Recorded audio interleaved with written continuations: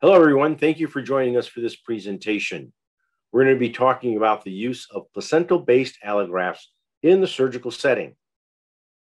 We have a distinguished faculty, and let me just go through them very quickly for you.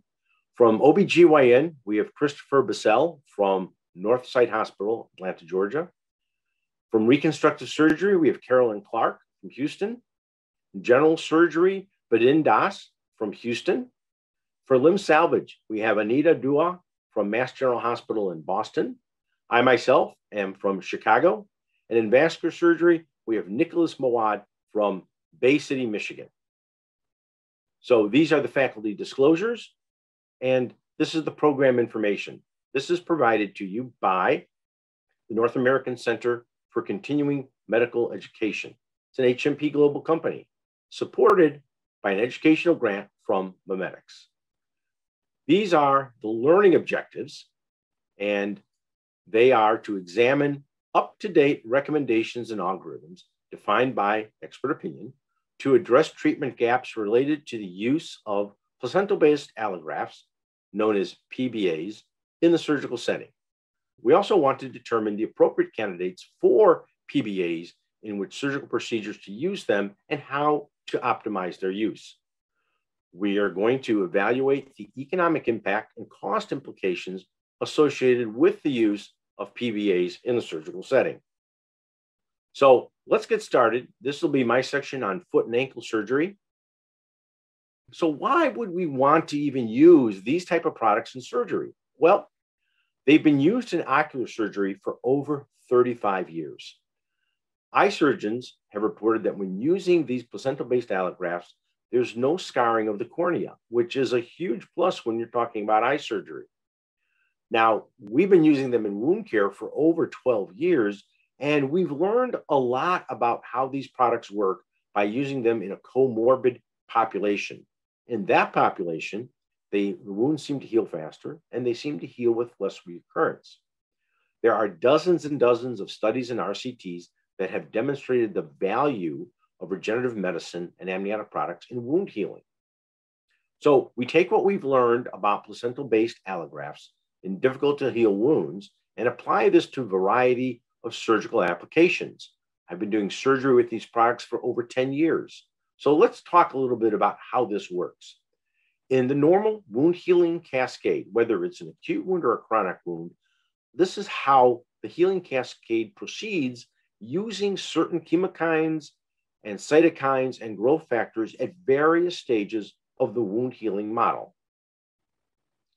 If we look at a chronic wound, we can see also many of these same products, these same proteins and growth factors need to be upregulated and downregulated at different aspects of the healing cascade. So we can take this and apply it to what wound healing would occur when we're doing surgery. It's the same cascade. In the chronic wound, it just moves a little bit slower, but we still need to upregulate and downregulate certain proteins and growth factors in order to get a good healing wound.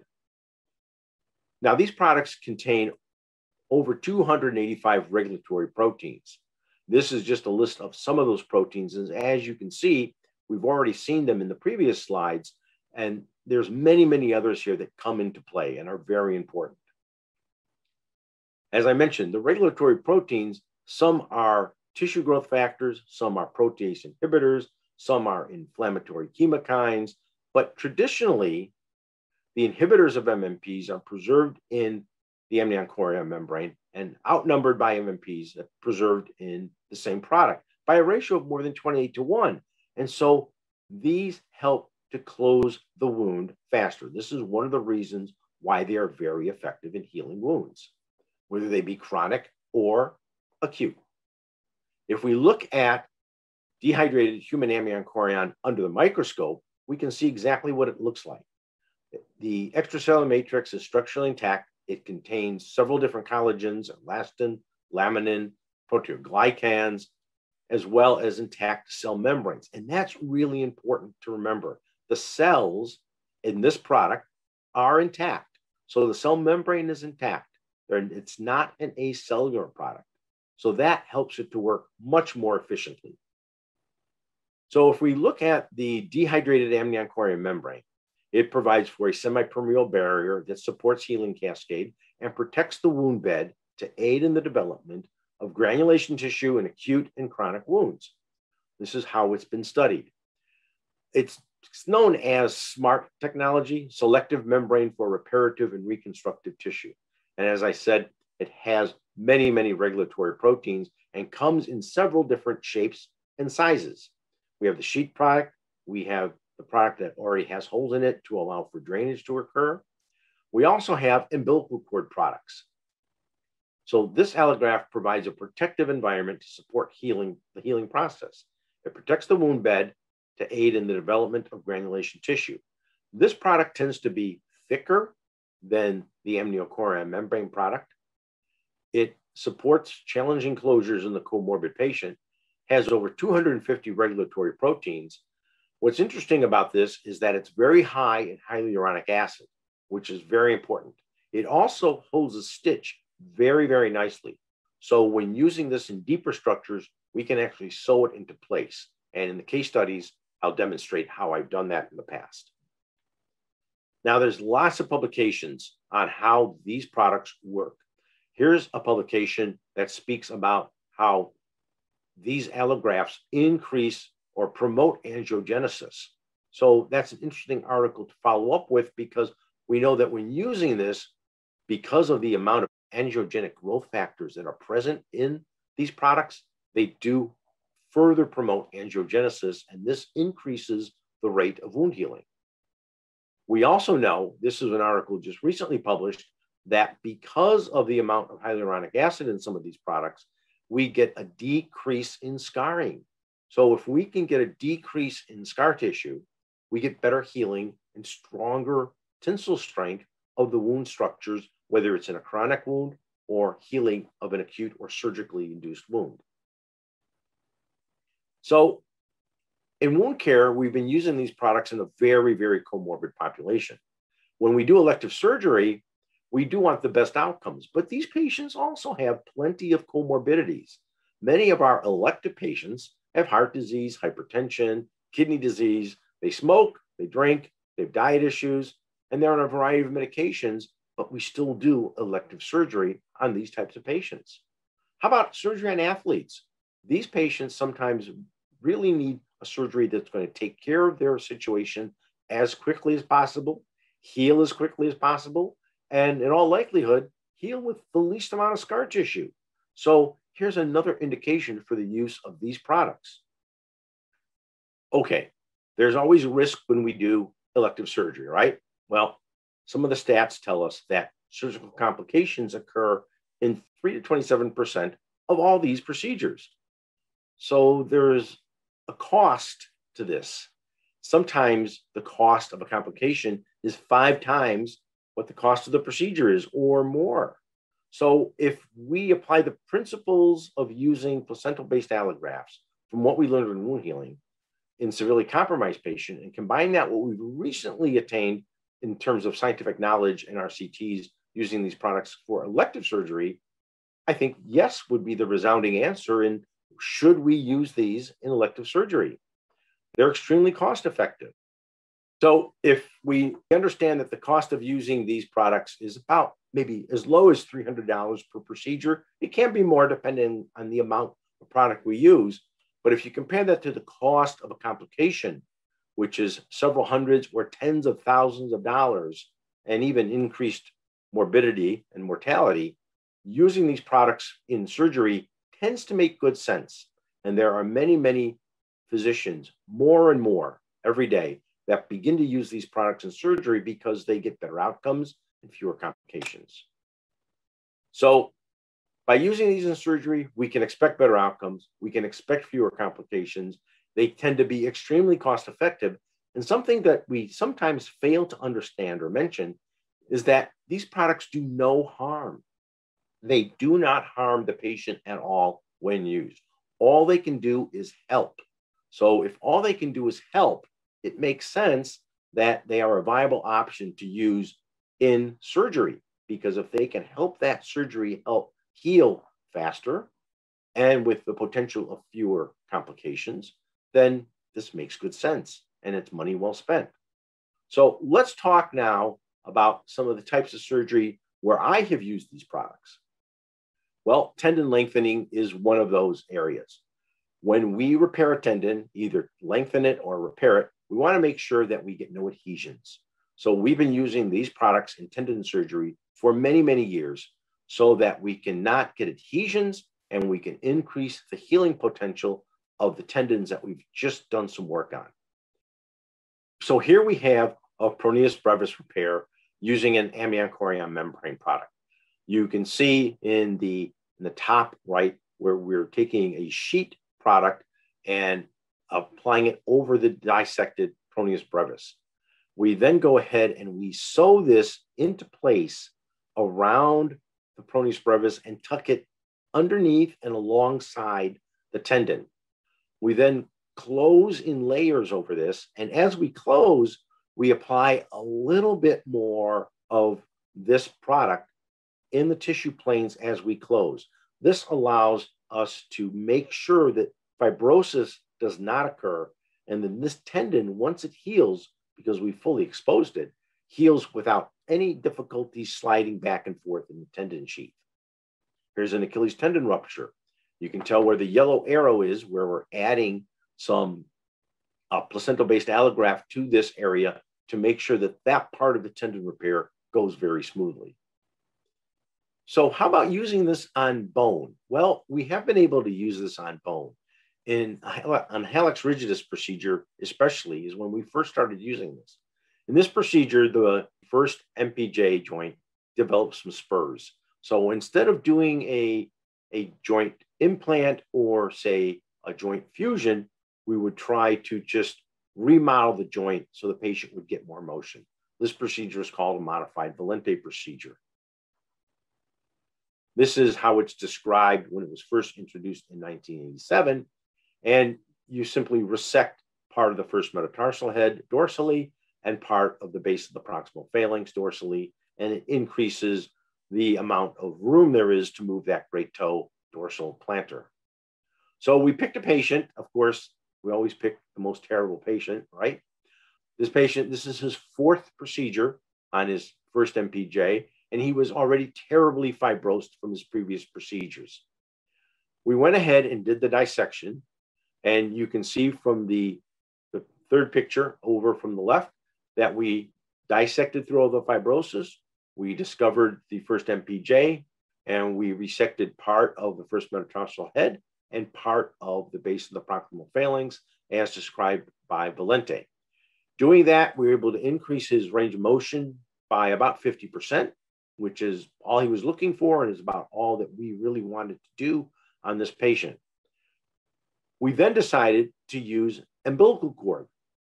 The reason why we decided to use umbilical cord because we wanted something that we could sew into place. And that's really a nice thing about using umbilical cord in surgery is you can sew it into place.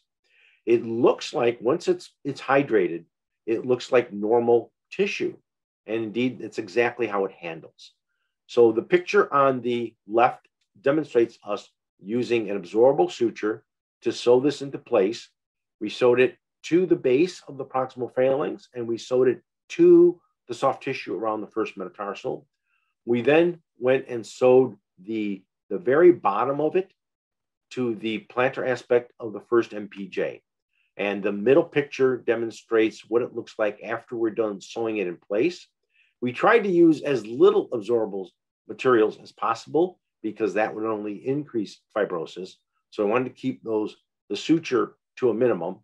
And the x-ray in the bottom right-hand corner demonstrates what it looks like afterwards. You can see there is still a piece of wire in his foot from a previous surgery. We also had to take out a screw from a previous surgery during this procedure.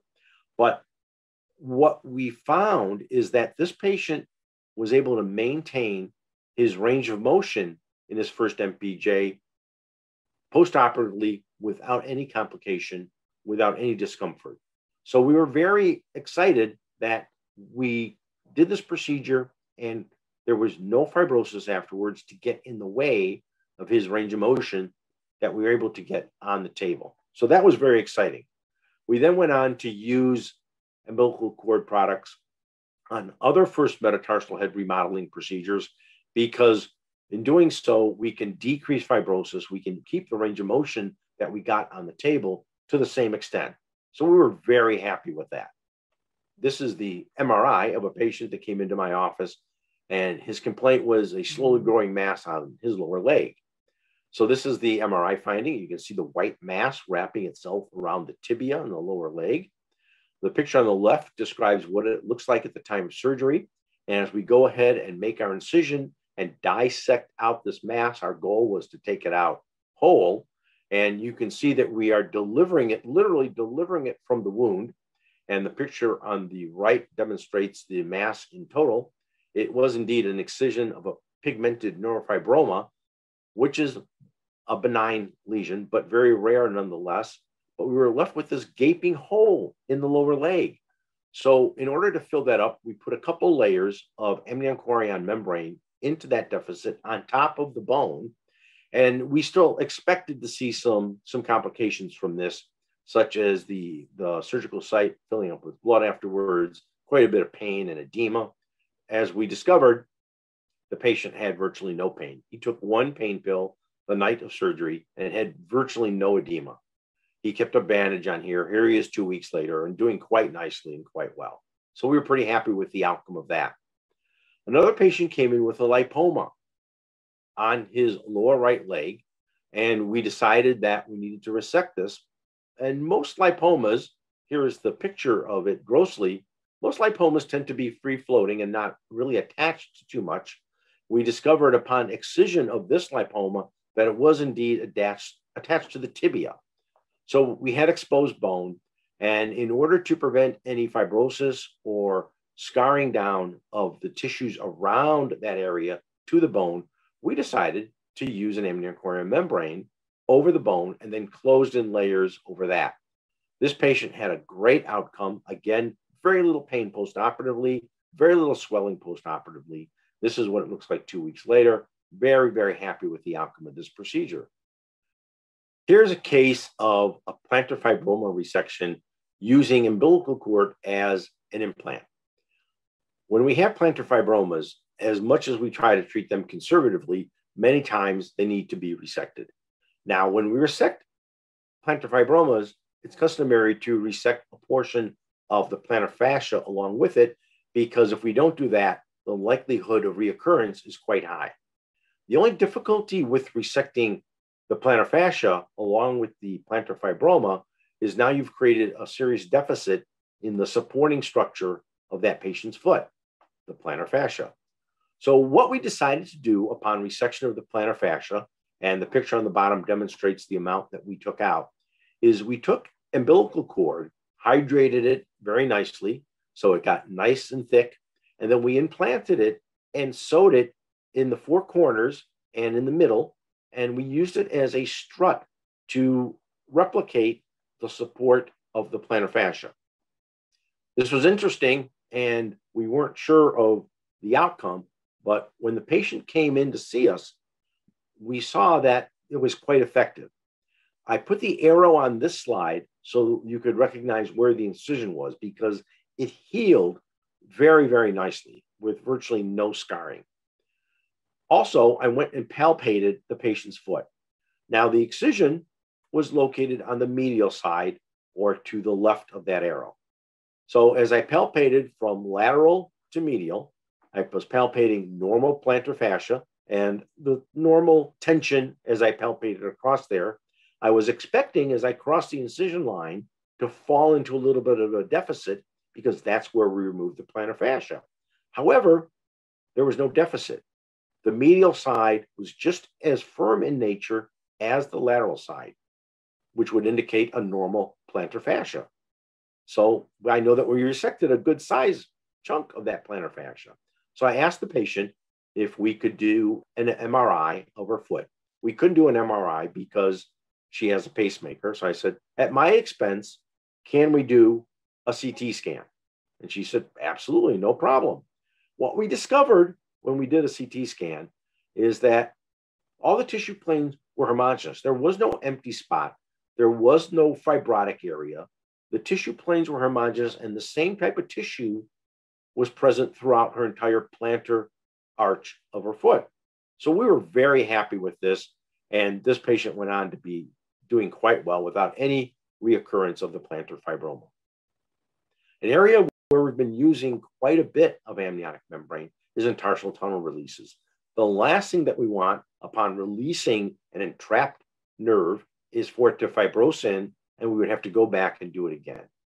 What we have been doing is using amniochorion membrane in the tarsal canal. Here you can see we broke it up into little bits and distributed it into the tarsal canal as we closed. We've also used umbilical cord in the tarsal canal as we closed to allow for a decrease in fibrosis and to aid us in healing these structures with fewer complications. And indeed, we've had tremendously fewer complications because this is an area prone to dehiscence afterwards. And when we use these products in surgery, we've had virtually no dehiscences and very little swelling afterwards. So we're very happy with using these in the tarsal canal.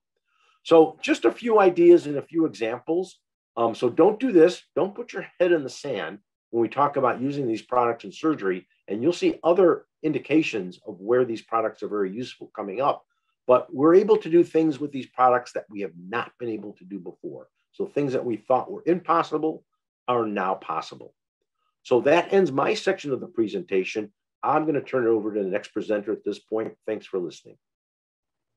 Hello, everybody. My name is Dr. Christopher Basile, and I'm an OBGYN in Atlanta, Georgia, in private practice. I also work at a Northside Hospital, which is one of the busiest obstetrical hospital and women's healthcare hospitals in the U.S.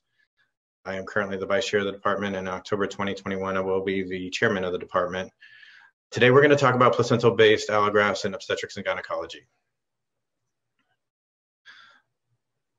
In OBGYN, the surgeries that have the most common complications in the obstetric side, there's the cesarean sections. In the gynecologic side, you have hysterectomies, you have prolapse procedures, and you have laparoscopy. And there's various complications that I will get into. This is a diagram right over here of basically prolapse measurement for all those who are familiar with it. And we're going to basically start with the obstetrical portion. So cesarean section, 1 in 3 women in the US undergo cesarean section. Data from 2011, and according to American College of OBGYN, that is still consistent, about a 33% chance. It can range up to 36% chance of getting cesarean section. There's overall severe morbidity and mortality that comes in with it, and that can be defined as hemorrhage, and that could involve as deep as getting to a hysterectomy. Blood transfusions, there's other complications that can include anesthetic complications, that include cardiac arrest, renal failure, wound disruption, hematoma. Obviously, there's many risk factors that come into play for this, and we'll get into that a little bit later. And ultimately, the risk of complications, wound disruption, hematoma in obstetrics, that actually was increased threefold for cesarean delivery compared to vaginal births. On the gynecological side, we see hemorrhage, uterine perforation, urinary tract injuries, bowel injury, fistula formations.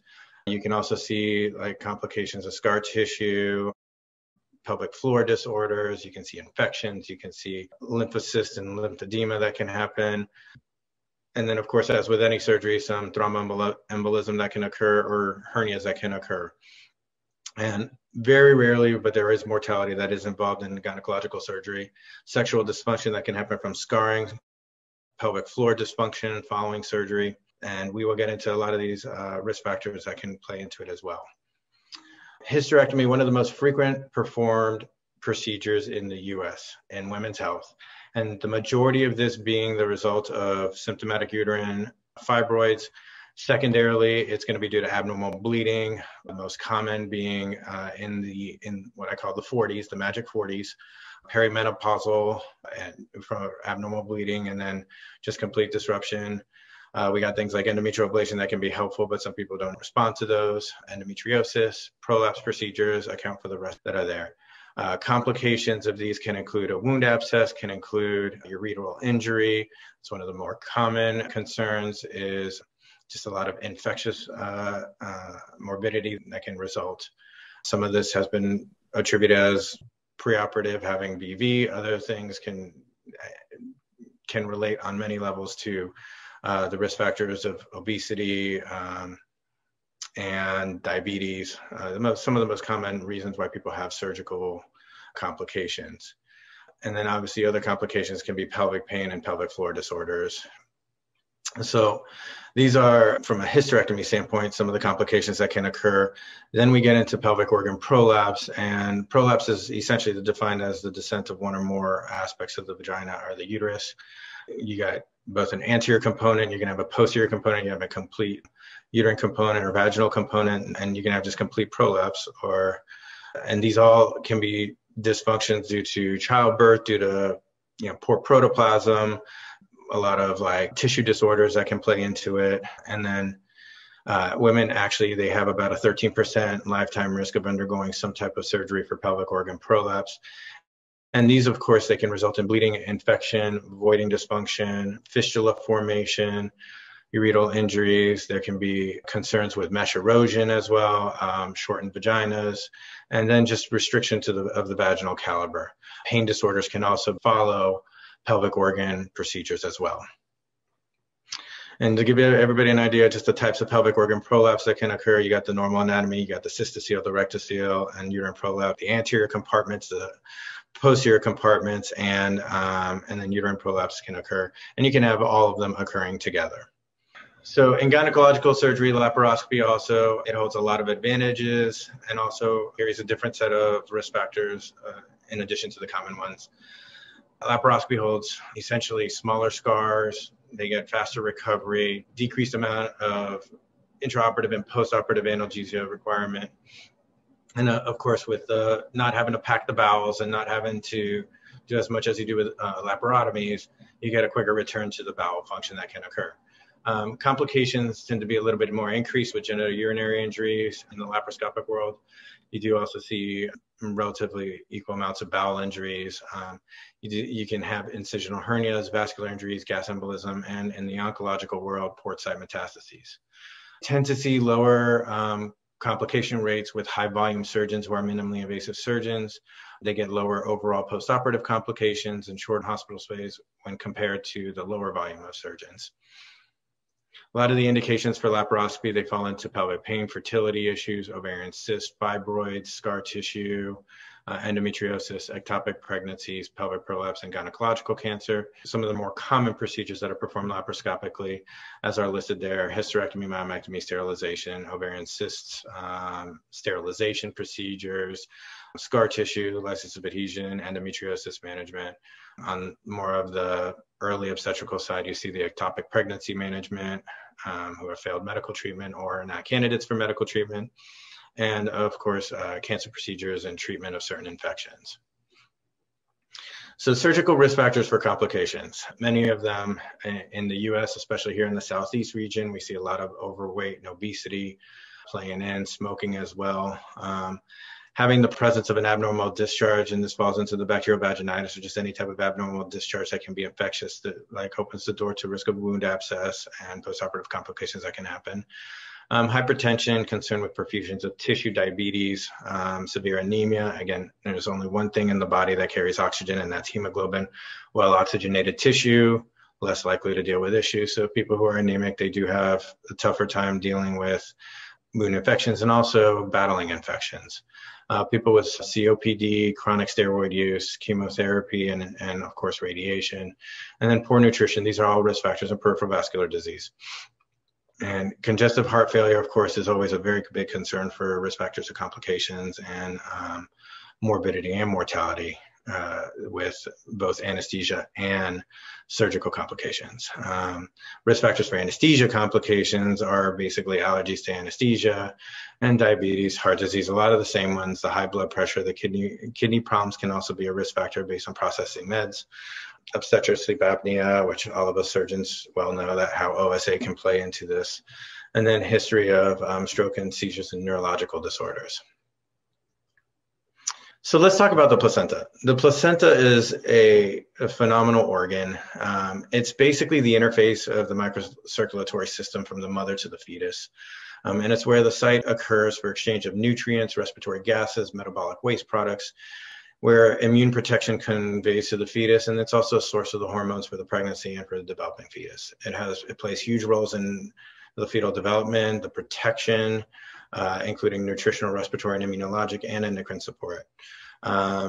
And you see in the slide, it talks about 3-2-1 layers. It's because it starts off with 3 layers, the amnion, the allantoid, and the chorion.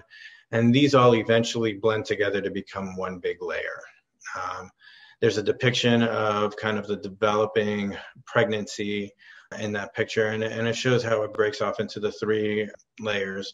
You know, all of us who have taken embryology knows that we originate from 3 layers. And so this is going to be kind of the foundation of where the placenta plays a role.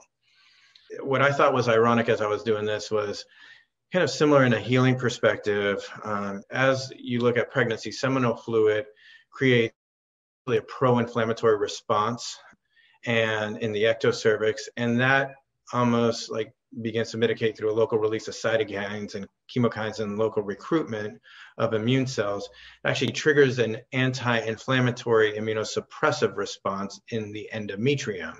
So by doing that, it kind of, I thought was really interesting as we look and we see the benefits, as we'll get into, of placental-based allografts, because you do get a lot of that anti-inflammatory immunosuppressive response in the endometrium, and you get tissue remodeling functions that facilitates and supports embryo implantation.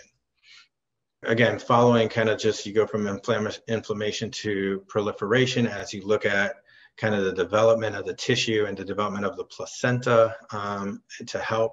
You get those pro-inflammatory macrophages, and then they end up developing up to anti-inflammatory macrophages. And these are key to regulatory step and essentially allowing the immune system to promote the extracellular matrix formation and reepithelialization. So these are changes that kind of play in to the development of the placenta on a microscopic level.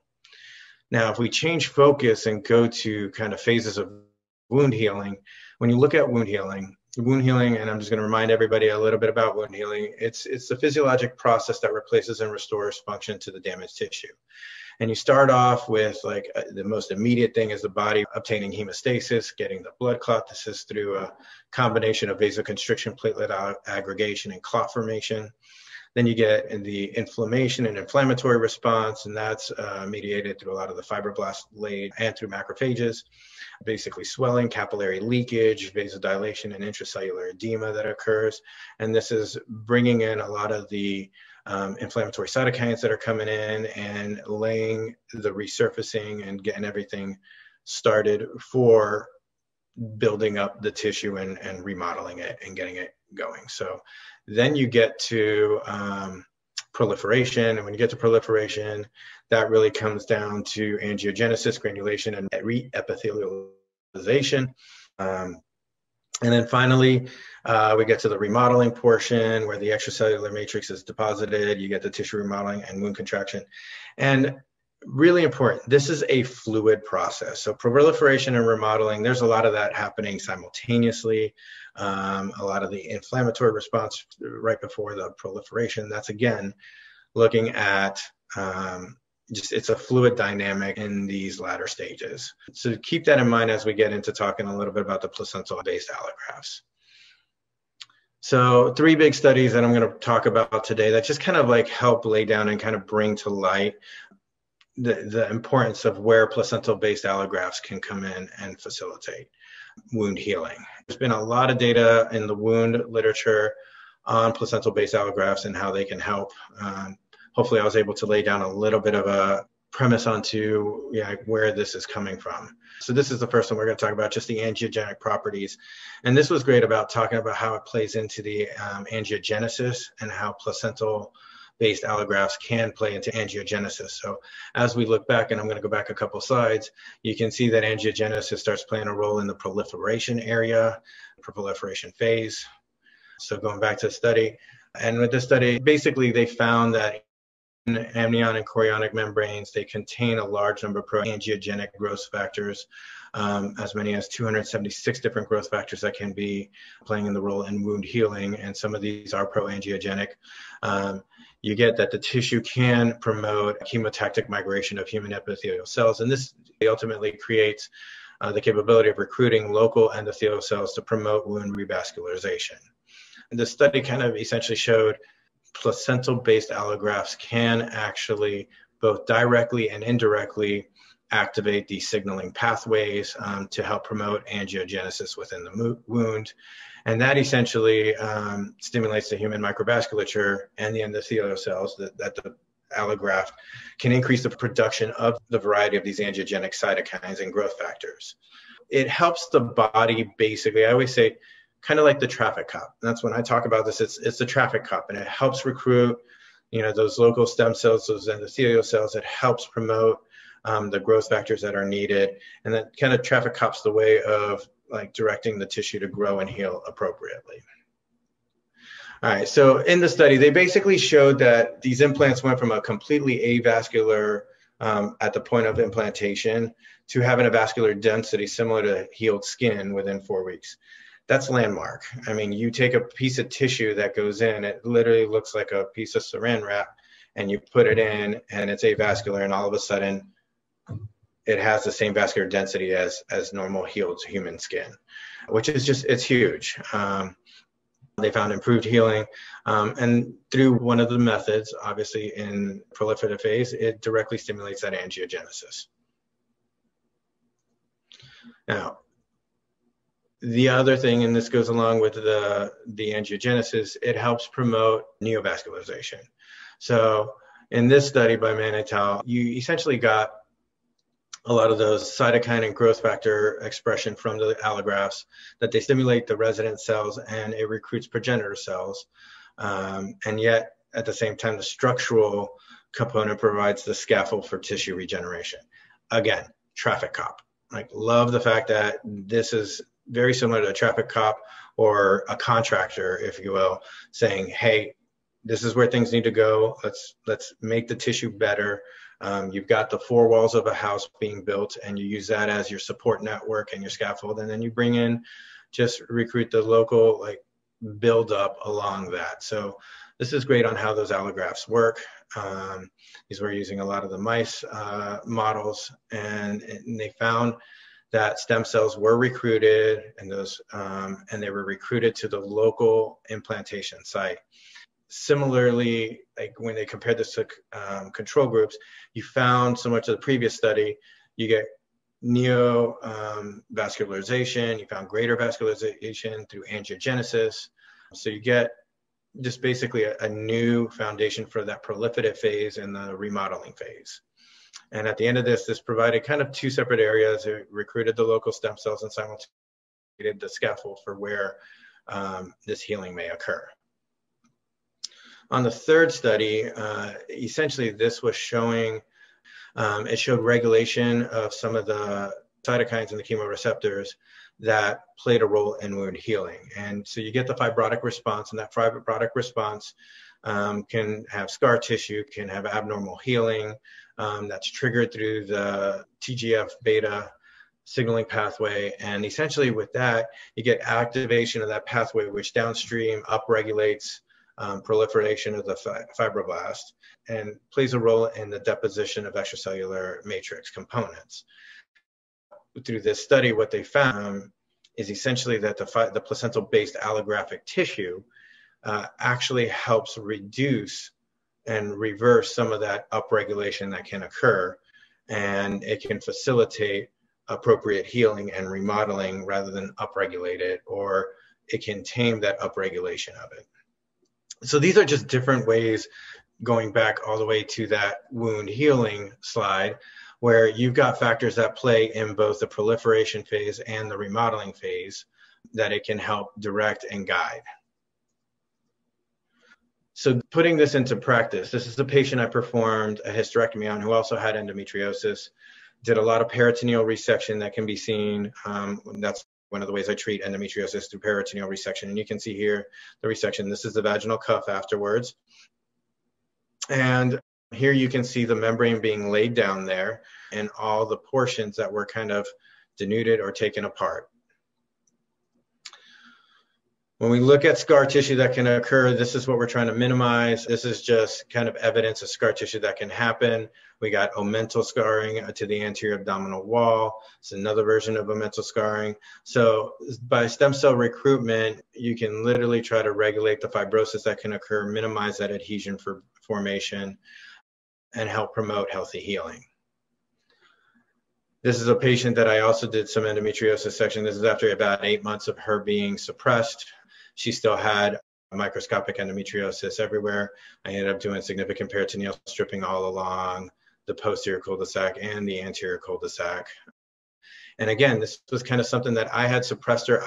When I first took her, I took her to surgery in my surgery center. And it was kind of one of those, looked inside and was like, well, there's no way I can handle this in the surgery center. I started with a diagnostic laparoscopy, found her riddled with endometriosis. So I did some of her endometriosis surgery, and unfortunately I didn't have those pictures to put in here, but a lot of the anterior cul-de-sac I had resected.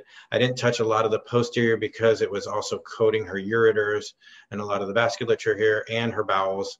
I brought her back to do a robotic procedure with stents and had ureteral stents in place, and was able to do a lot more dissection. I suppressed her for about 8 months, and then we came back. And so the placental-based allograft, and we'll get into it a little bit more, but you can already see some of the anterior parts here that were healthy. She had one hard foci right over here, and then I believe I have a picture of it a little more forward. Again, this is another section where using that placental-based allografts can be helpful.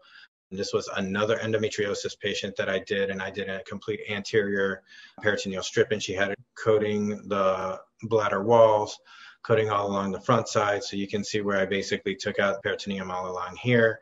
And this is pre-putting in the placental-based allograft. So these are strips of the placental-based allograft that I used, and it was all placed here. And this is after kind of placing it, and then I did a little bit more surgery on the backside, and then added a little bit of water to this, or a little bit of saline to this, and you can see it's starting to kind of gel and kind of lay there. And this process starts that recruitment. And then this is that original patient that I had suppressed. And this is, again, a picture of endometriosis surgery. This is after being suppressed. You can see endometriosis riddled in her ovarian fossa. And so it stripped all of this out and was able to lay it in here. And that promotes healing. Now, my experience with the placental allo-based grafts, and I've been using them for about 5 years to give everybody kind of an idea. I find people just in general, they get up quicker, they heal better, they feel better. A few patients that I've done second looks with or gone in for one endometriosis procedure and then come back and done another one, I just find just overall just beautiful healing, less likely to have that endometriosis come in areas that I've placed and stripped before. And I look forward to some of this. This patient I recently saw post-operatively. She initially presented with pelvic pain and severe pelvic floor hypertonicity, and she was failing outpatient physical therapy.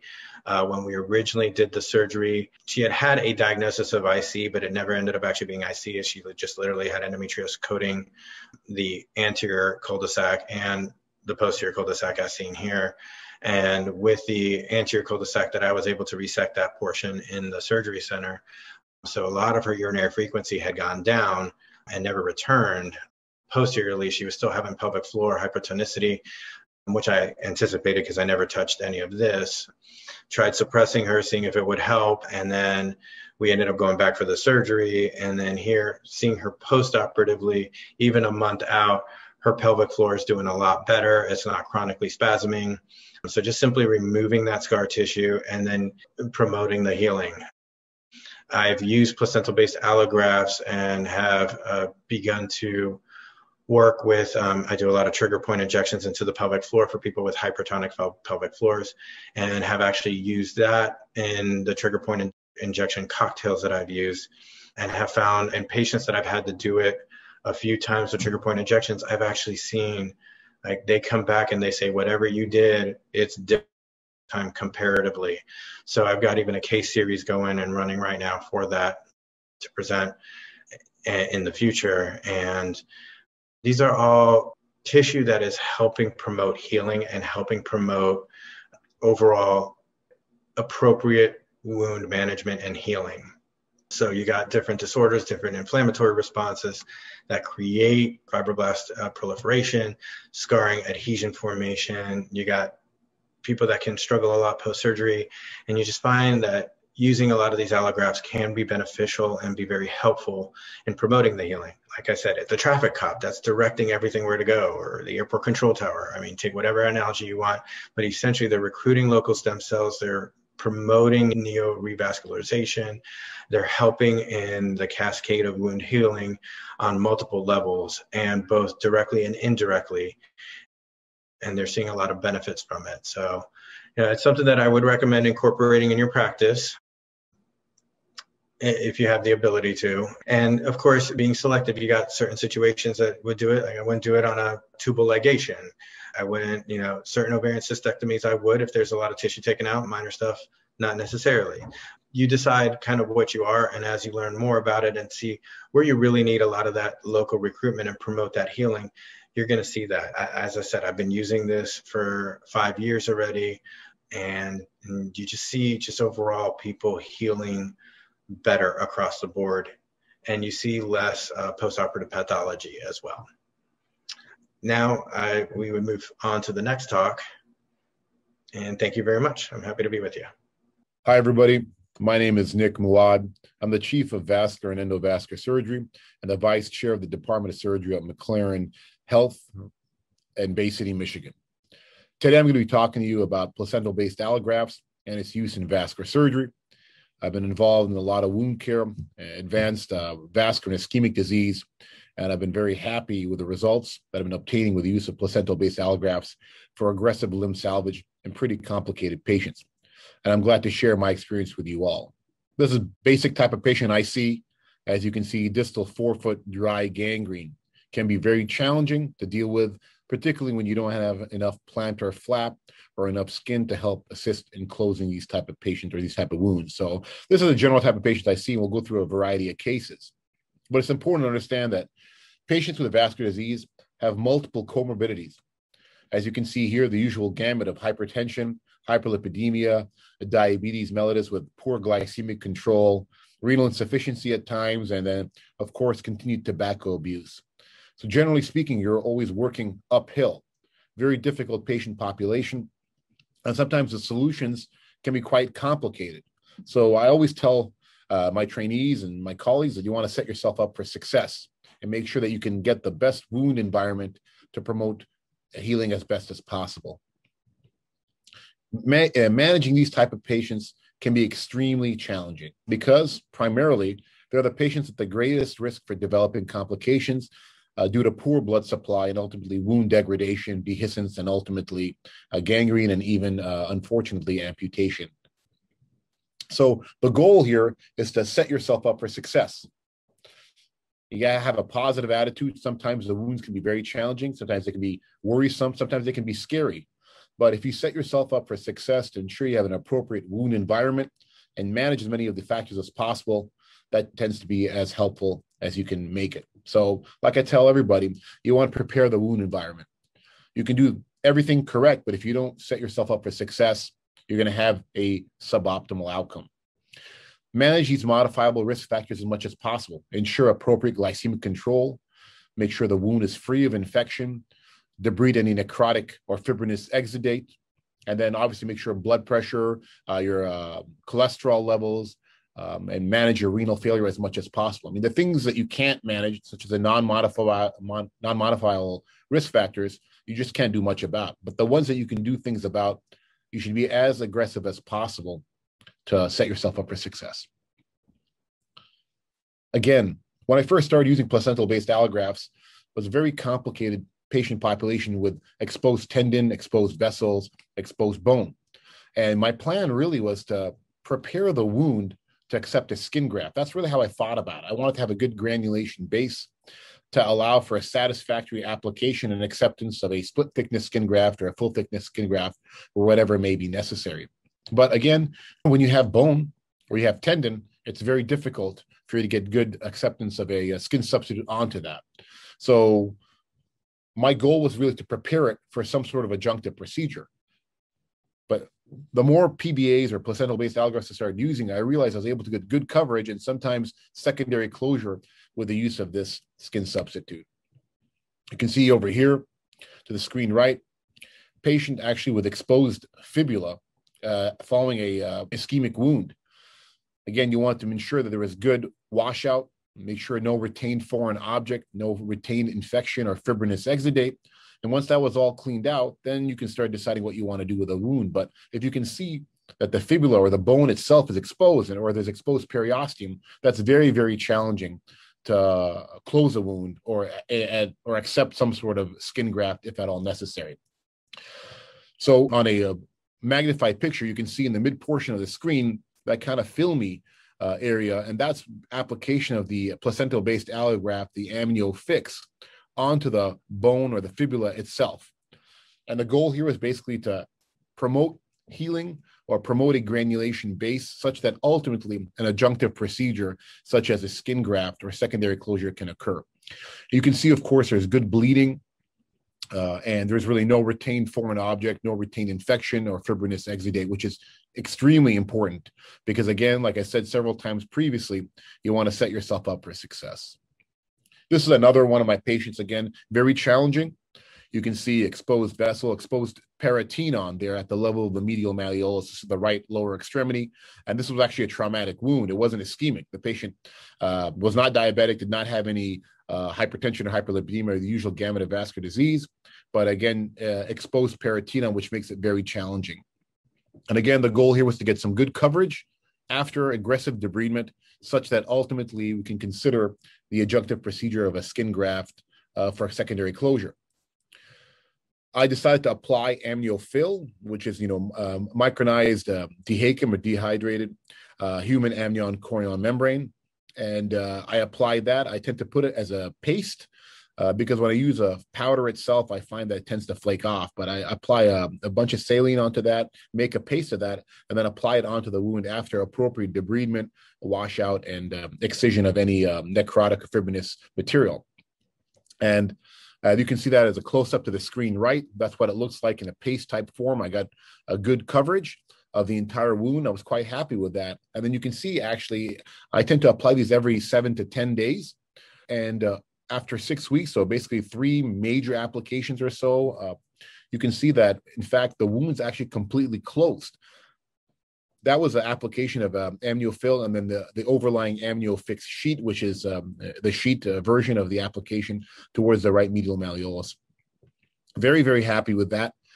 From my point of view, again, I did not have to do a skin graft, which can be a very challenging area because of the mobility at the level of the ankle. And so being able to get this good coverage and ultimately secondary closure via secondary intention was fantastic. And the patient avoided another procedure, avoided a donor site incision, and got good closure in just 6 weeks' time for that pretty deep wound. I'm going to go through a couple of cases because the vascular surgery population is rather challenging, again, due to the multiple comorbidities and risk factors that they have. One of my patients here is a 63-year-old Caucasian female who was a 2-pack per day smoker with hypertension, hyperlipidemia, and coronary artery disease. And at our geographic region, we tend to get referred most of the amputations, even if they're not vascular related. So traumatic, orthopedic problems, farming accidents, of course, vascular, diabetic, and so forth, they tend to get referred to us. And this patient was referred for a amputation, a above-knee amputation due to this large wound that they felt they couldn't manage. So as a vascular surgeon, I obviously evaluated the patient and identified that really there was no inflow, there was no pulse. So the patient required an adjunctive inflow augmentation procedure, which in her case was actually a right axillofemoral bypass because that was all that she could get. And once we were satisfied with her vascular flow, the plan was then to prepare the wound bed for satisfactory washout and debridement. And so she underwent serial debridements and washouts with obviously removal of all this fibrinous exudate. You can see to the screen right. To the lateral part of the wound, you can see a large tendon on the anterolateral compartment, which is also very challenging to deal with. And I'll show you on the next slide. So I'm going to show you this wound over here. Very mobile, very challenging. You can see anteriorly a significant amount of tendon present, and obviously laterally as well, a significant amount of tendon present. So the shear forces on that can be very complicated, particularly with application of a skin substitute or a skin graft. So my goal here again was to prepare the wound to accept a skin graft, such that we can have a smaller wound dimension and ultimately deal with that in that manner. So we went to the operating suite. Obviously, aggressive debridement in an excisional fashion all around the wound itself. We did some curettage as well to make sure no retained fibrinous exudate. And then again, you see what you're left with.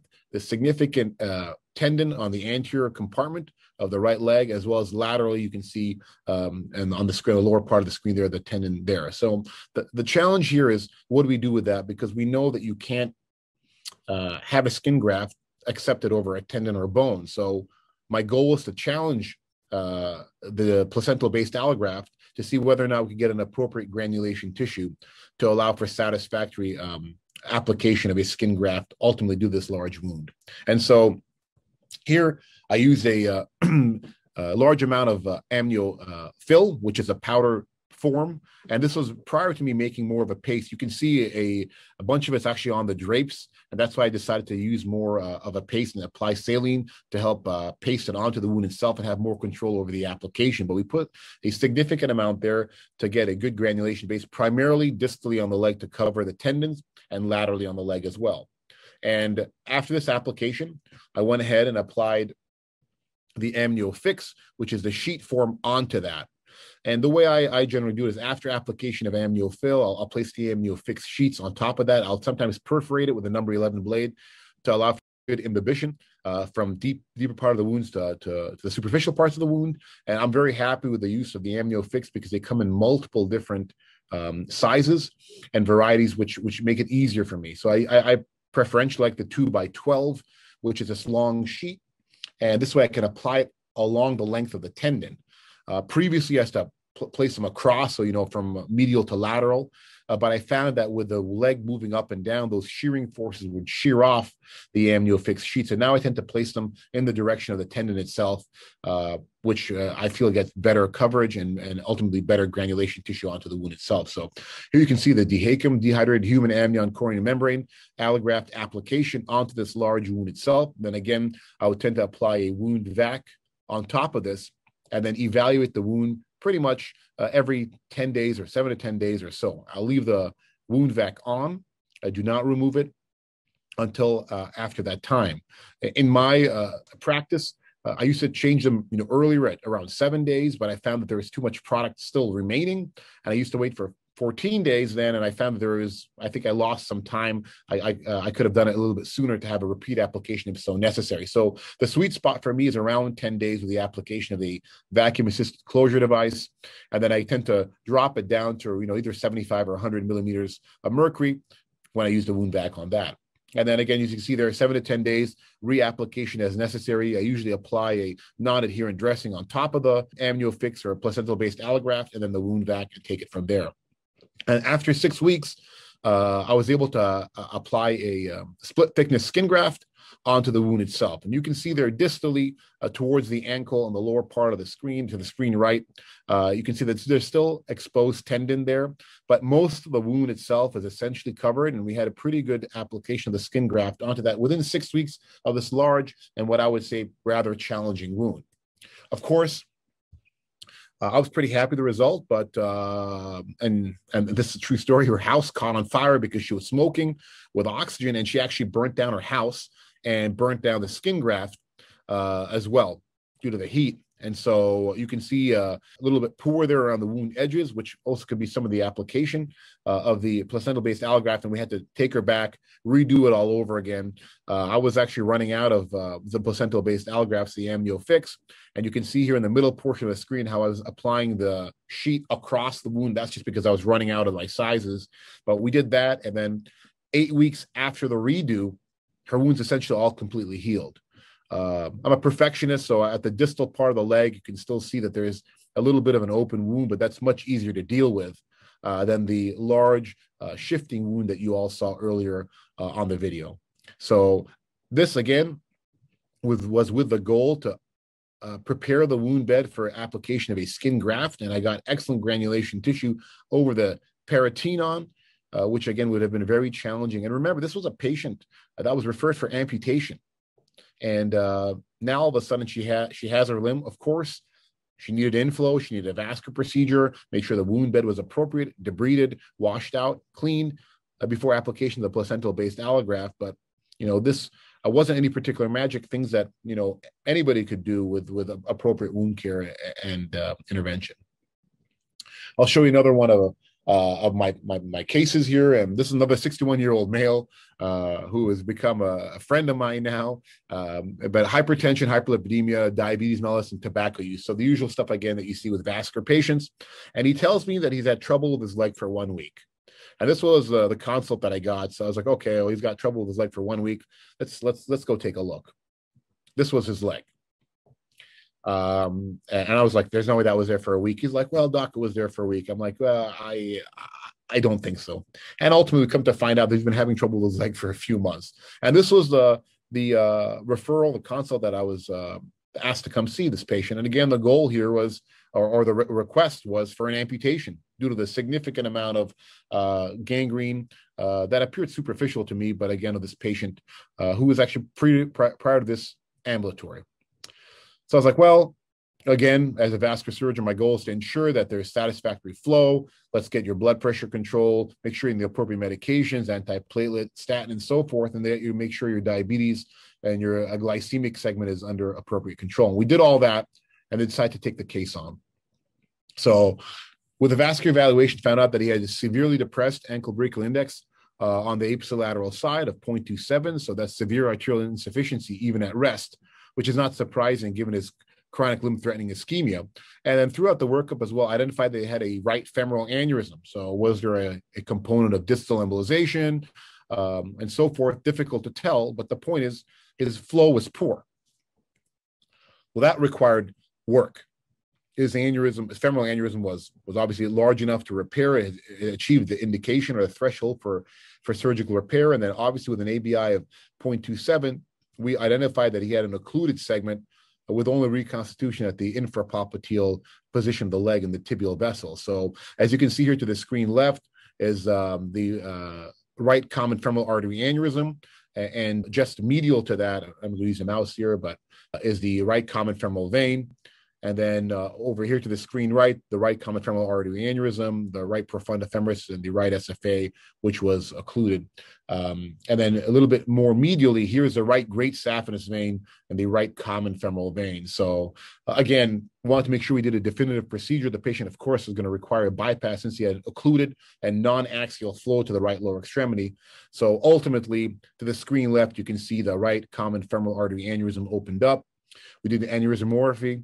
And then ultimately placed a inline bypass graft from the distal external iliac really to the profunda femoris on the middle picture there. And then ultimately to the screen right, we ended up doing an in situ bypass using the great saphenous vein to the below-knee tibial segment. I'll show that on the next screen, but there you can see that on the screen right.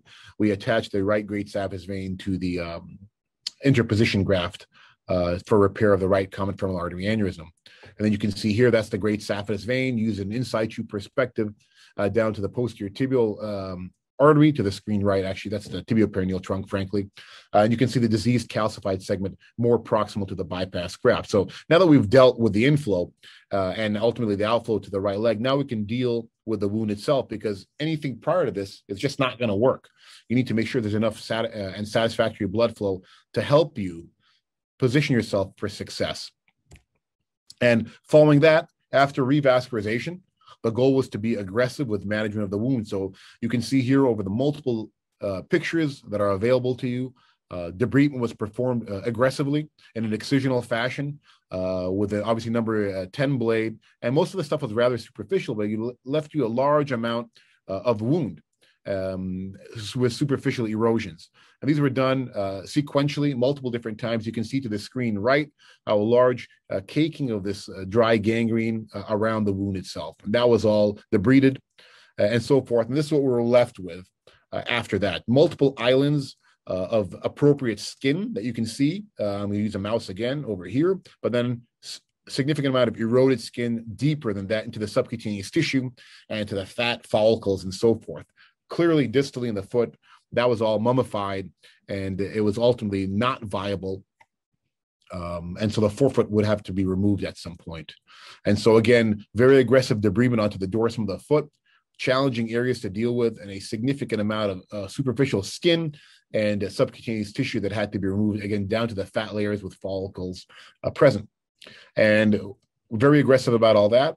And then my goal here was to be very generous with the application of dehydrated human amnion chorion membrane, allograft, and ultimately wound vacs, as we did. And so the goal was I wanted to make sure we had satisfactory wound healing before considering a transmetatarsal amputation, because if we were not getting a good enough result, then at that point we would have done something more definitive, such as a major limb amputation. So we went ahead with that with generous application of amnio fix sheets, wrapping the leg as much as possible to be as much coverage as we possibly can. Again, being very happy with satisfactory glycemic control and good management of any infection or fibrinous exit that may have been present. And again, you can see to the top right of the screen how there are islands of actual skin, and then obviously a little deeper than that, a significant amount of resection of the subcutaneous tissue and the skin itself, which can be very challenging ultimately. And multiple applications were performed, showing you what we had left there. Again, the distal part of the foot was mummified. You can actually see a demarcated segment. I'll use the mouse again to show that to you. A demarcated segment over here and so forth. So we felt that would have to come off, but there was a little bit of a small plantar flap that could be helpful ultimately for the management of the patient. And the bottom right of this screen, you can see obviously the dressing for the bypass graft that is present there. And then here we go. After the 4th week, so after our first application, I ended up doing a proximal or a transmetatarsal amputation that was necessary, which left us with a wound on the distal part of the foot. You can see tendon present there. The metatarsal heads were actually present there, and there was clearly not enough plantar flap to deal with the wound. So the goal here was to apply amniofix sheets very generously to help get a granulation base, ultimately such that we can figure out how we want to deal with this wound itself. And then I also applied a significant amount of amniofix sheets along the entire length of the leg itself, distal to the bypass graft wound. And let me go to the next slide. You can see to the screen left how the sheet was applied generously. And then to the screen right there as well, you can see it's a little bit of a filmy type picture.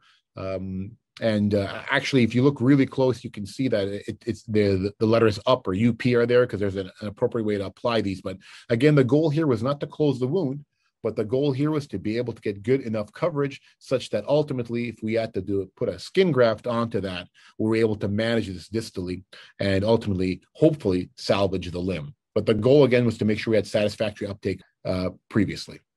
And then here again, this is before application of the non-adherent dressing, but again, a large and generous amount of placental-based allograft using the amniofix sheets onto the wound itself. And this is generally my technique to apply this over areas that I'm worried about or concerned about to get a good granulation base, and then ultimately apply a non-adherent dressing on top of that, and then follow that by a wound vac. And you can see there, that's how we end up applying a very generous amount of non-adherent dressing over the placental-based allograft, and then ultimately the application of a wound vac, which I find to be very challenging sometimes with these bizarre configurations. And so I'm proud of my team. They're pretty good at that. We apply the suction, again, not at the usual 150, usually tend to drop it to 75 or 100. And then you can see that, and then all the way around the leg itself, and then initiate that, make sure no leak and satisfactory suction. Every 2 weeks, evaluate that in clinic is the way that my technique is. And after the 10th week, you can see there that this is what it started looking like. We started getting good healing. And after this 10 weeks of this wound, so just, over 2 months, and then I'll show you after that, the distal part of the foot itself has started to close up. There's really no significant amount of cratering anymore. If you look to the screen left, and I'll use my mouse over here again, most of the leg itself is healed up and new skins come on. And this is, again, without even an application of a skin graft yet. This is just with the application of the AmnioFix placental-based allograft with obviously wound care and use of a vacuum-assisted closure device. And then here we go after the 10th week. Most of it's filled up quite nicely itself. And now if we wanted to help, go ahead with secondary coverage with a skin graft, if at all necessary, we could do that. But compared to what we started with, I was very, very happy with the result. And especially, again, don't forget, distally at the level of the forefoot that was resected, all that's essentially been covered up. And now we're having good coverage with skin and good secondary closure. And this is what the plantar aspect of the foot looks like. Again, there was a transmetatarsal amputation, as you can see, but again, this was just with the use of placental-based allografts in what I consider a relatively short amount of time with wound care and, of course, adequate vascular flow. So this couldn't be done just on my own. It's a team effort. I really do believe that these results are reproducible, and I've been very, very happy with the use of these, and it's become my go-to for the management of complex wounds and even more simpler wounds, I guess, to help decrease healing time in my practice, particularly in difficult wounds that have peritoneum or bone or not enough flap. And again, with that, I want to thank you all for your attention. I'm going to turn it over to the next faculty, and I really appreciate you guys tuning in, and please don't hesitate to get a hold of me if I could be of any help at any time. And thank you again for your attention, and I'll pass it on to the next faculty. I'll be presenting placental-based allografts and reconstructive surgery applications from a private practice plastic surgery perspective. I use the placental-based allografts in multiple areas of reconstruction. My practice does a ton of cancer-based reconstruction, trauma reconstruction, as well as Mohs resection reconstruction. And so I use these products from head to toe in patients that have some reason why they would have difficulty healing, or in patients that I can't otherwise employ the appropriate surgery from a reconstructive ladder perspective. So once something gets in my way for a good outcome, then I look to adjunctive things like placental-based allografts to improve my results and help reduce my risk of failure for these patients. We'll start with a gentleman who actually doesn't fit my typical patient profile. He doesn't have any other medical comorbidities that would make me think about placental-based allografts, other than the large defect located centrally in a very cosmetically undesirable place on his forehead. And this is a 3.5 by 4.5 centimeter defect after a Mohs resection of a basal cell carcinoma. And so he presents to me with negative margins about 2 days after the resection, and we start to plan his reconstruction at that time. So we take the patient to the operating room and debride sort of that fibrinous exudate that's at the base of the wound from his original surgery. And that's what we have at the base. So he's got nice, healthy granulation tissue and a wound that ultimately could heal by secondary intention if I were to leave it to its own devices, but that would distort his brows and his forehead and leave sort of this central circular tight scar appearance that would not be cosmetically desirable for a young gentleman. And so we decided to take a staged approach to see if we could make this as small as possible and place all of his scars in cosmetically desirable orientations and locations. At the first stage of surgery, I take him to the operating room and circumferentially undermine and place a purse string suture around the skin so I can close that defect as much as possible and take advantage of some mechanical creep over the next couple of weeks and let that glabellar area, which is closed by primary intention, heal. And at the base of this, I used amniocord, not because this wound necessarily needs it to heal from the bottom up. I'm not going to be asking it to heal by secondary intention or reepithelialize on its own. But I don't want the edges of the skin to roll in and create a new edge that's been somewhat epithelialized. I want everything to sort of start to heal at the same level to keep everything flush so that when I close his wound, he doesn't have any indentions that are abnormal, especially in a vertical orientation in the middle of his forehead. So in this gentleman, we used a dehydrated human umbilical cord that measured 3 by 5 centimeters, and placed a bolster dressing over it. This is the wound once it's finally closed down with a purse string suture over that graft, and it's 2 by 2.5 centimeters. So we've gotten a good amount of improvement and closure just on this first stage. And this is the bolster dressing that I apply just like I would over a skin graft, and leave that in place for 1 week when he follows up in my office. And this is him in the office 1 week later. So now the wound is 1.75 by 2.5 centimeters, which is a huge improvement. So I place another occlusive dressing on it and let it heal for another week on its own. And you can see that the base is more shallow at 2 weeks, and we've decreased in size now to 1.5 by 2.5 centimeters, which is going to be much easier for me to close with an adjacent tissue transfer and get nice orientation of my scarring. By the time we get to the operating room 2.5 weeks later, he's done 3 days of wet to dry dressing changes, and we've reduced the size of the overall wound by 4 centimeters.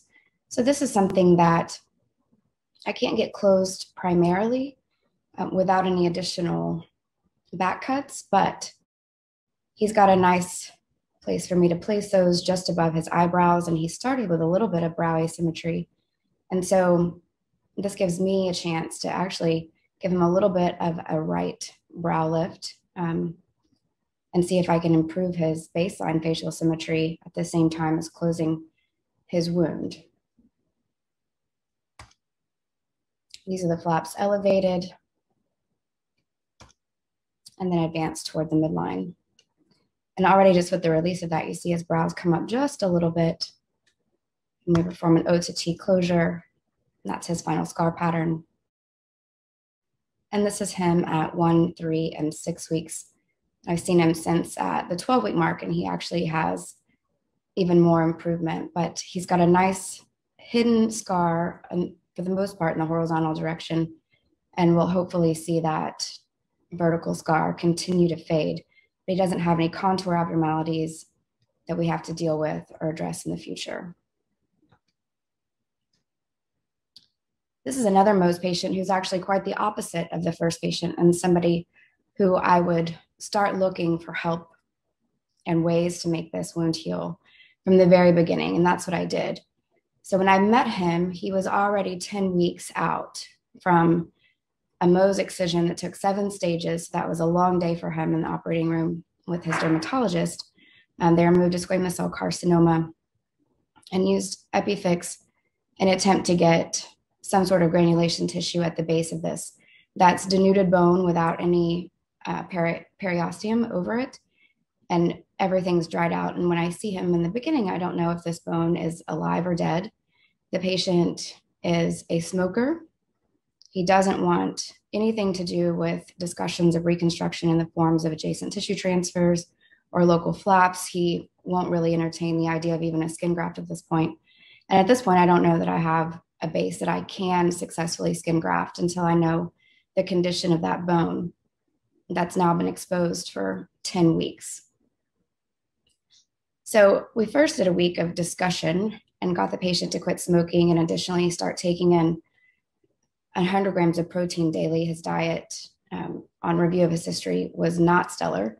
And so we talked about changing some things about his diet, adding some additional protein, and stopping the nicotine to see what would happen, and also sort of start to develop a trusting relationship, because the patient was not prepared to allow me to do any surgery or intervention on our first meeting. And this is him when he comes back a week later. So lack of nicotine and addition of protein certainly helps. We've got more granulation tissue centrally, and that's encouraging, but I still don't know about the health of that bone over the entirety of the surface area. And we haven't made leaps and bounds in that 1 week in terms of getting it completely healed. So at this point, he trusts me a little bit more, despite being angry about being off of his cigarettes. But now he's ready to proceed to the operating room, and we discuss debridement of the base and burring down of that bone to see if we've got any healthy bone underneath and what our base looks like to proceed from there with a plan. And this is our day in the operating room.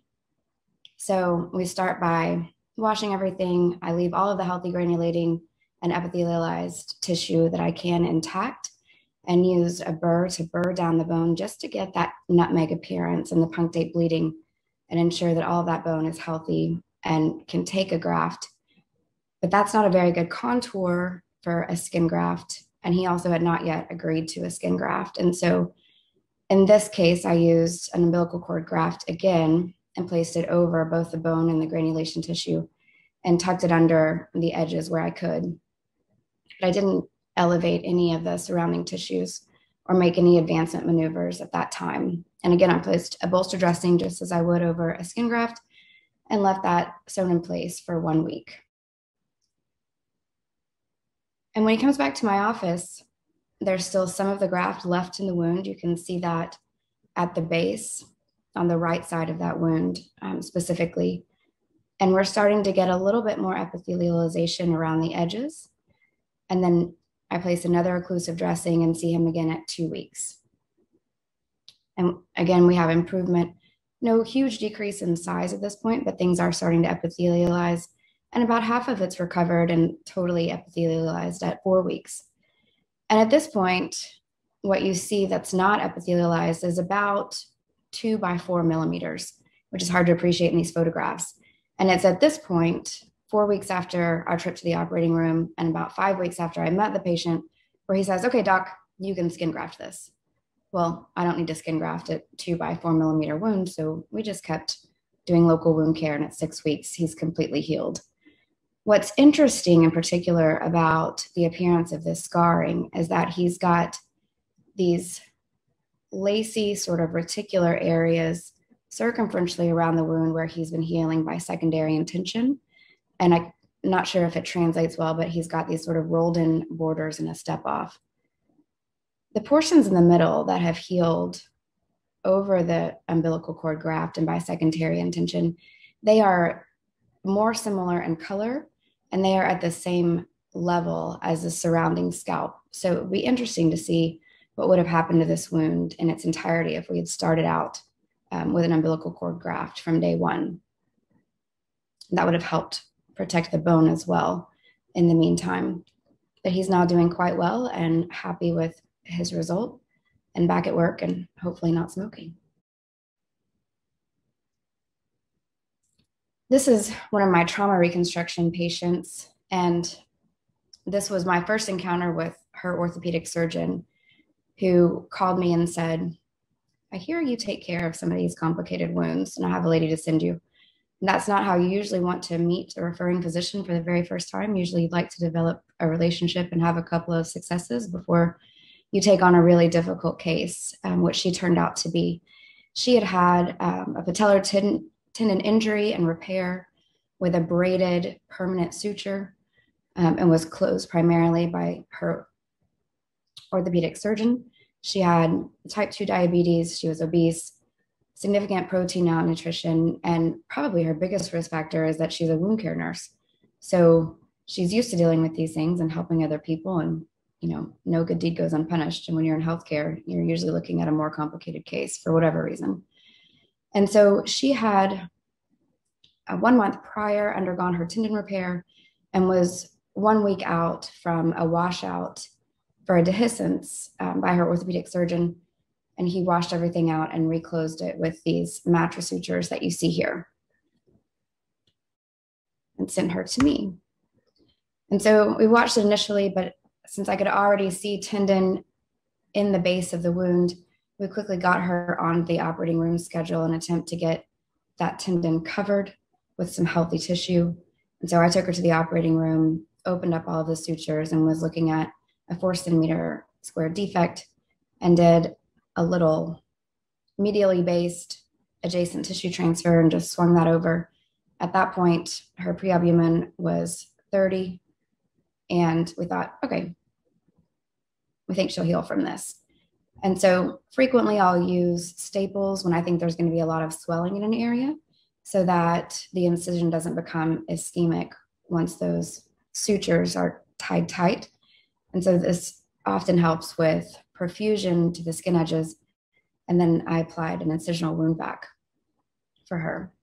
I didn't use any placental-based allografts in this first step because the wound looked clean and I wasn't really concerned about recurrence. We didn't have any tension on the flap. And I thought that we were dealing with somebody capable of healing given her pre-albumin at that time. And this is her 1 week post-op when I see her in the office and take down the incisional back. At 2 weeks, I am less confident in how this wound is going to progress. And at 3 weeks, it's obvious that we're going to have a complete dehiscence again. And there's some more investigation that needs to be done. Something's going on with this wound. It doesn't look quite right. She's got this erythema over her kneecap. No real signs of infection other than that. No purulence in the wound. But I want to take a closer look at things. And so we actually get her admitted to the hospital for surgery quickly because I'm trying to protect that tendon repair. And we take her in, get her started on IV antibiotics. She's got MRSA growing in the wound on our first trip to the operating room, which you see in the beginning. And I take her once a week for washouts in addition to using a Veriflow wound vac that's perfusing the entirety of the wound with normal saline and irrigating and washing that out continuously when the wound vac is not on continuous suction. And this is how she progresses over the next several weeks until finally a discussion with the orthopedic surgeon sort of demonstrates that we really need to get that permanent suture out because her cultures are not changing at all and we're not gaining any headway despite tailored IV antibiotics and all of these debridements. And so the orthopedic surgeon allows me to take out the permanent suture and we just keep the knee in full extension to protect his repair for the foreseeable future. And once we get negative cultures, then I'm confident that I can get this wound closed and keep it closed. And in her, I'm trying to avoid a major muscle flap and something huge and bulky and debilitating over this area because I don't think it's necessary and it's not going to help her function in the long term. So once the wound is clean, I designed a laterally based flap in addition to my original medially based flap, which was re-elevated. Both of these were advanced to the midline. And I, again, placed umbilical cord directly over the tendon. I just wanted to give it an extra layer of protection and something to glide on underneath that repair in case it tried to scar down to the tendon underneath. And then placed a wound vac. I wasn't able to get the medial and lateral donor sites closed primarily. So we had a wound vac in that defect and an incisional vac over the midline of her knee. And this is her at 6 weeks, 8 weeks, and 12 weeks postoperatively. And she is, by 2 months, she's walking without any assistance at all. She's got full range of motion of her knee. She's no longer in extension and goes on to heal completely without any residual ambulatory deficits or residual wound. And she's quite happy with how things went. This is a much different case. This is one of the trauma cases that I thought was going to end in amputation. And this is truly the case that made me a believer in the placental-based allograft products for difficult cases, difficult wounds, and difficult patients. And so I will ask you to forgive me about the quality of my pictures. I truly thought this was going to be an amputation. And so I wasn't as particular as I usually am about getting nice intraoperative photographs for you guys. And I'm not backed up enough on the camera. And so it's hard for you to appreciate that we're looking at the anterior lateral aspect of the patient's ankle, just proximal to the malleolus. And this is a very pleasant 68-year-old gentleman who was up in a tree cutting branches off and fell 10 feet.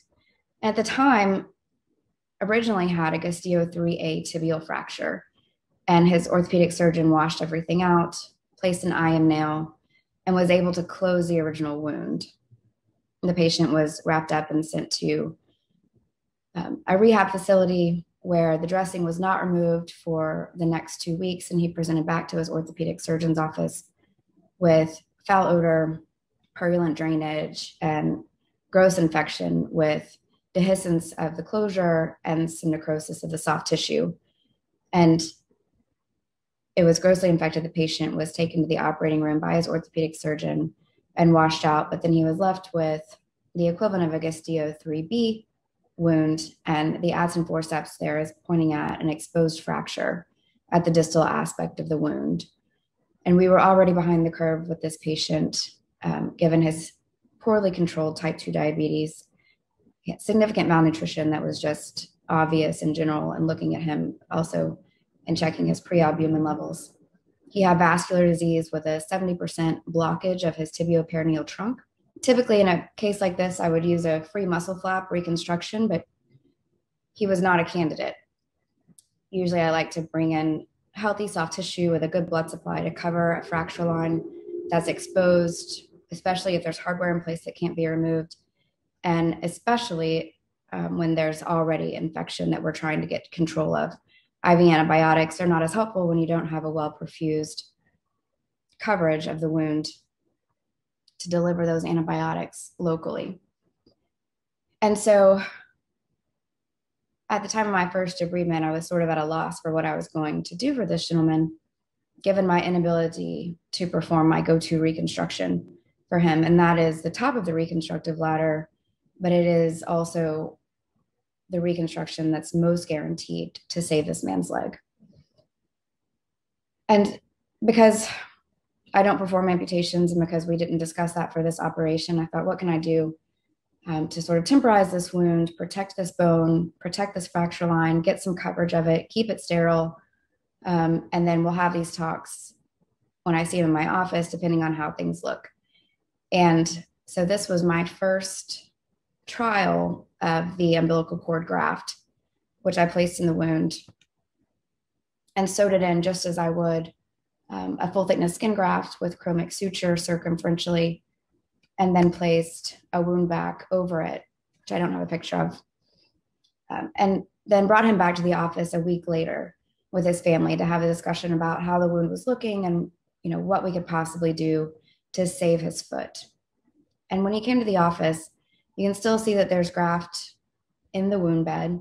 I can no longer see the fracture line, although I can't say definitively that it's covered because there is still graft in the bed. You can still see my chromic sutures there in place. And so we started the amputation discussion and said, let's give it another week and come back, see what happens. We don't have any gross infection right now. You seem to be getting better. We involved physical therapy and employed some lymphatic massage to keep swelling out of the area and keep things as well perfused as possible.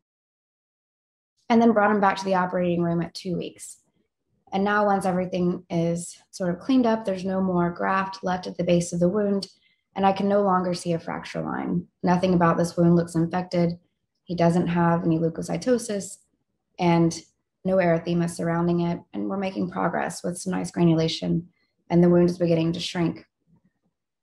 And so we decided that we would continue down this path until either it stopped improving or it was healed, and we would proceed with caution and just a lot of close observation and reapplication of grafts until we got to a nice finishing point. And I should point out that, again, his bone is denuded. He doesn't have any periosteum or peritenon on that anterior tibial tendon that you see exposed in the wound.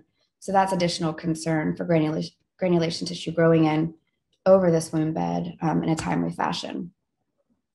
But we proceed, as I described, and this is 5 weeks in. The tendon's covered. This is again in my office. And we continue to proceed. 10 weeks, 11 weeks. And at 12 weeks, I'm able to place a full thickness skin graft. And this is him at 13 weeks with a 100% take of his skin graft. No evidence of infection. And at this point, it looks like a win.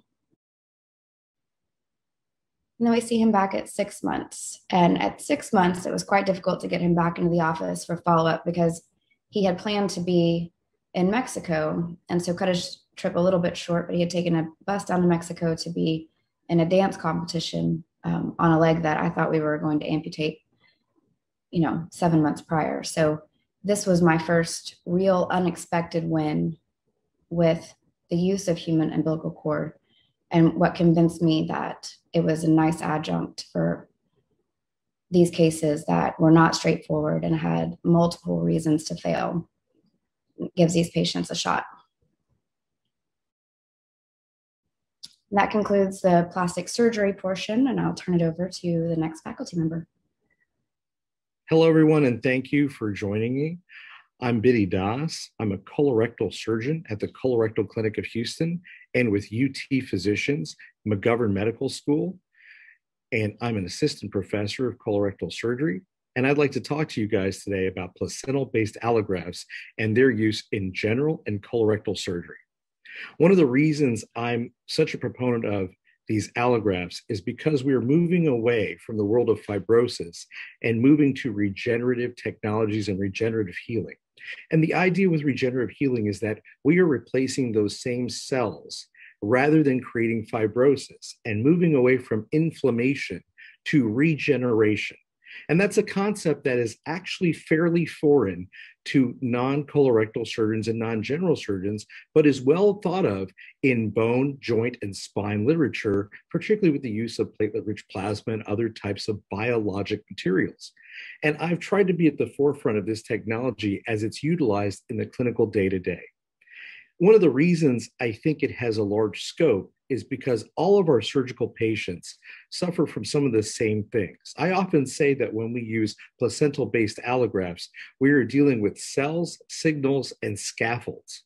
And you need all of those things to be there. And in our sick patients who are smokers, morbidly obese, suffering from cancer, suffering from infectious issues, suffering from chronic wounds, they lack one or all of those three things that allow us to supplant them and help the patient heal by using placental-based allografts, by supporting the structure with an extracellular matrix, the cells by having stem cell recruitment, and the retention of signaling cascades in the placental-based allografts. So I practice within a large scope of colorectal disorders, from things as benign as constipation to things that are as aggressive as advanced Crohn's disease with substantial amounts of colon cancer or a high colorectal cancer stage 4 burden.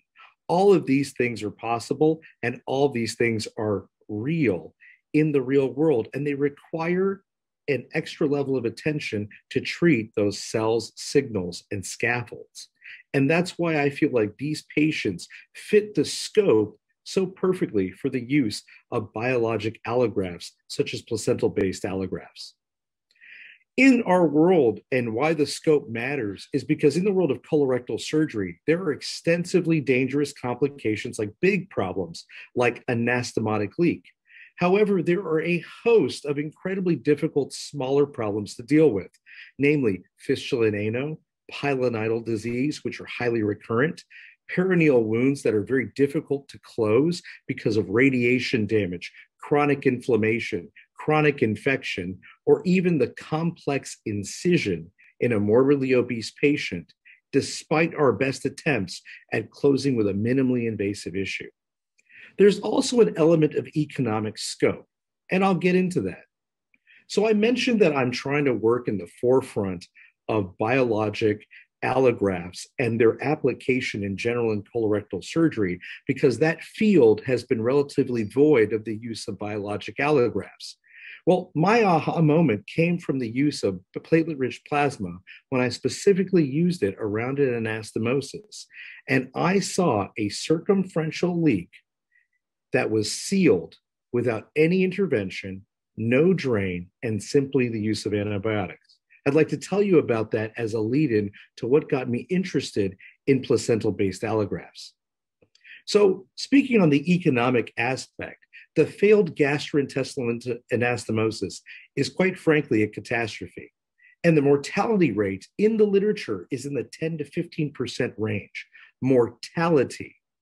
The amount or cost for a left-sided anastomosis in the colon to fail is almost $250,000 when it comes to ICU care, rehabilitation care, and also the care needed to provide those critical life-saving measures and reoperations and repeat drains that all might be required, not to mention potentially an intracutaneous fistula or colocutaneous fistula and its closure. So speaking of my first leak, it was a post-op day 8 patient that had a complex low anterior resection, a smoker, a morbidly obese patient, and I had applied a platelet-rich plasma compound to the anastomosis. When the patient called and said she was having high fever, she was becoming mildly delirious. She came in, and a contrast study demonstrated a circumferential contained leak.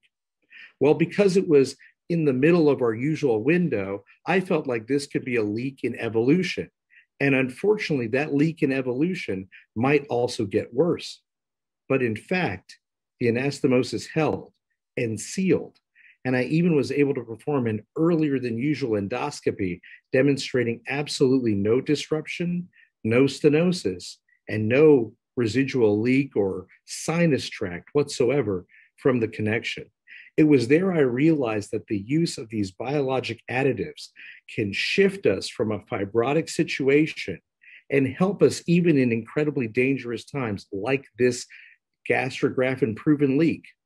And that's what got me interested. There are data to use these allografts in colorectal anastomosis. In fact, retrospective data was presented at the American Society of Colorectal Surgeons National Meeting that demonstrated a reduction in leak rate down to 25% of the original, from 4 or 5% to around 1.2 to 1.3%. And you can see that the approach between laparoscopic or minimally invasive was reviewed, and they're actually fairly pattern matched with the exclusion of inflammatory bowel disease. They're actually cancer or inflammatory bowel disease or diverticulitis. Each of these cases, other than cancer, there was a great deal of inflammation, and the leak rate was reduced retrospectively.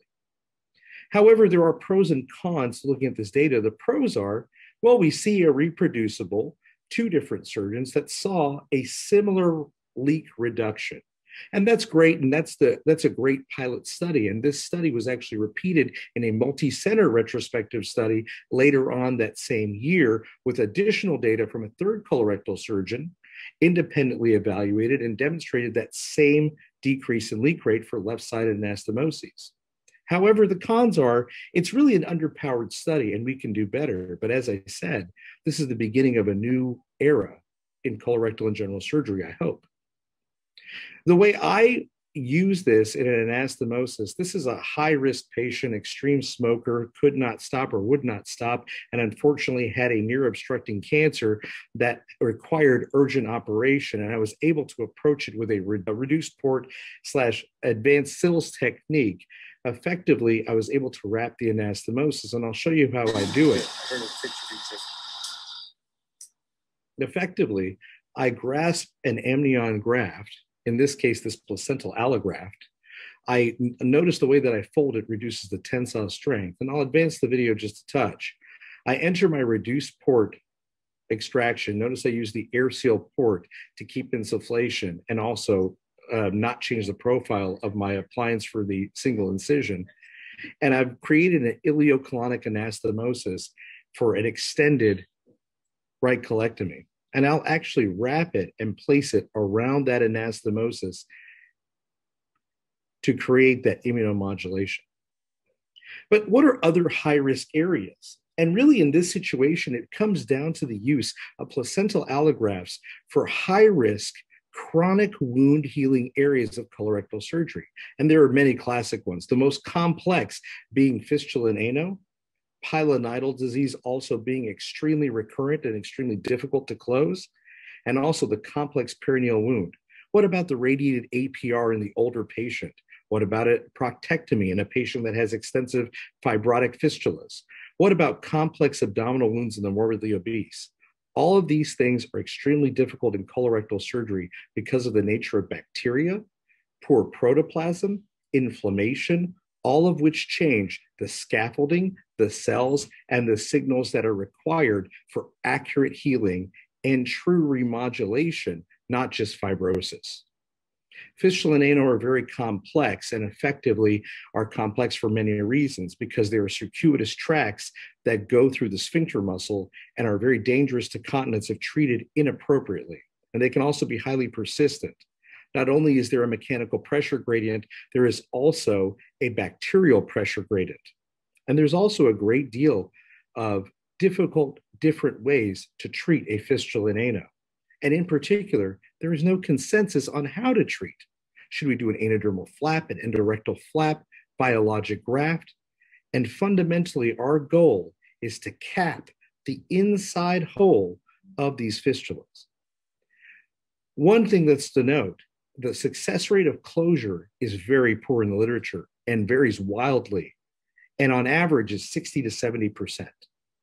So how do I do it? I've been able to achieve in my hands about an 80 to 90% success rate using a placental allograft as a buttress to my closure. And I can also add another placental-based allograft or a powdered graft in the tract, sometimes acting as an additional plug. A traditional endorectal advancement flap is available to see here. And effectively what you do is core out the internal opening, close the internal opening, create a trapezoidal or rhombic, as you were, endorectal advancement flap using the mucosa, the submucosa, and classically a slip of the internal sphincter. This same technique is demonstrated here. Here they've resected a portion of the internal opening in the mucosal flap and have sewn it down.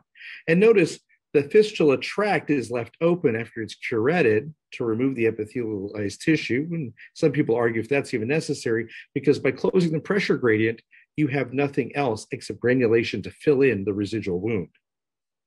Another way is the anodermal advancement flap. And this is one that's very popular in our practice in Houston because we have the belief that with that great tensile strength of the dermal layer, you can get better apposition, and the flap has such great tensile strength at the dermal layer that it's better able to close the internal opening. And you can see in both of these diagrams different methods of advancing the external anodermal skin into the anal canal to close the internal opening.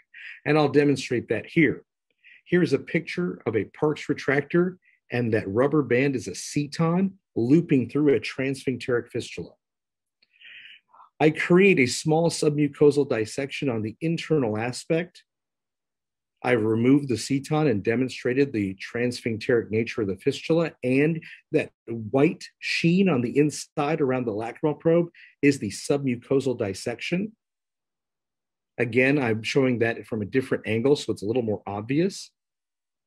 I'm going to delineate my flap, and I've already closed the internal opening by using that submucosal dissection. I've closed the internal sphincter to close the internal opening. I'm delineating my flap just as you saw in those diagrams. That's the purple ink. I'm dissecting my flap, and notice it's already mobile once I release it from the subcutaneous tissue and from the other dermal layers. And now what I'm going to do is, before I oppose my flap and use my flap inset, I'm going to incorporate a folded sheet of placental allograft. And I'll do this by effectively taking a bite of my flap, a bite of my allograft, and then the inset native tissue to allow it to parachute in almost like a valve. And by parachuting in, I can close my entire flap over the internal opening that I've closed with a layer of placental allograft to further allow me not only to have that apposition and some slight increase perhaps in tensile strength, but to also have all the availabilities of an extracellular matrix in a chronic wound healing area, a scaffold obviously, cell signaling, and robust cells in a chronic irritated wound that has a pressure gradient, a mechanical pressure gradient, and a bacterial pressure gradient. I have about an 80 to 90% success rate. I use the graft as a buttress, and you can also fill the outer orifice if you're concerned that your outer orifice or your external opening is extensive. You can also fill a large abscess cavity. What about the complex perineal wound? Those are extremely difficult to close, particularly because of radiation, destroying your extracellular matrix, presumably at least temporarily, or at least with the ebb and flow of radiation. Chronic inflammation destroying cell signaling pathways and cells themselves, destroying the structure, and fistulizing abscesses from Crohn's that can make it extraordinarily difficult to close these wounds. In each of these cases, you've destroyed one of the three components that creates prolonged wound healing in all of these cases. Here's an example of how I do it. I have an 85-year-old patient who already underwent prostate radiation, but had a large, bulky distal rectal cancer invading the sphincter. We actually did super boost chemoradiotherapy to the patient because we had a timeline in a multidisciplinary conference of removing the rectum in any case. So this patient was radiated in the rectal area twice effectively.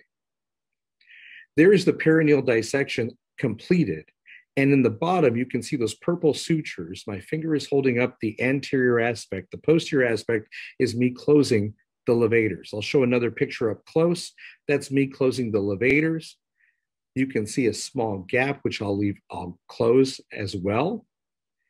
You can see just in the beginning, I placed a sheet right over the levator closure.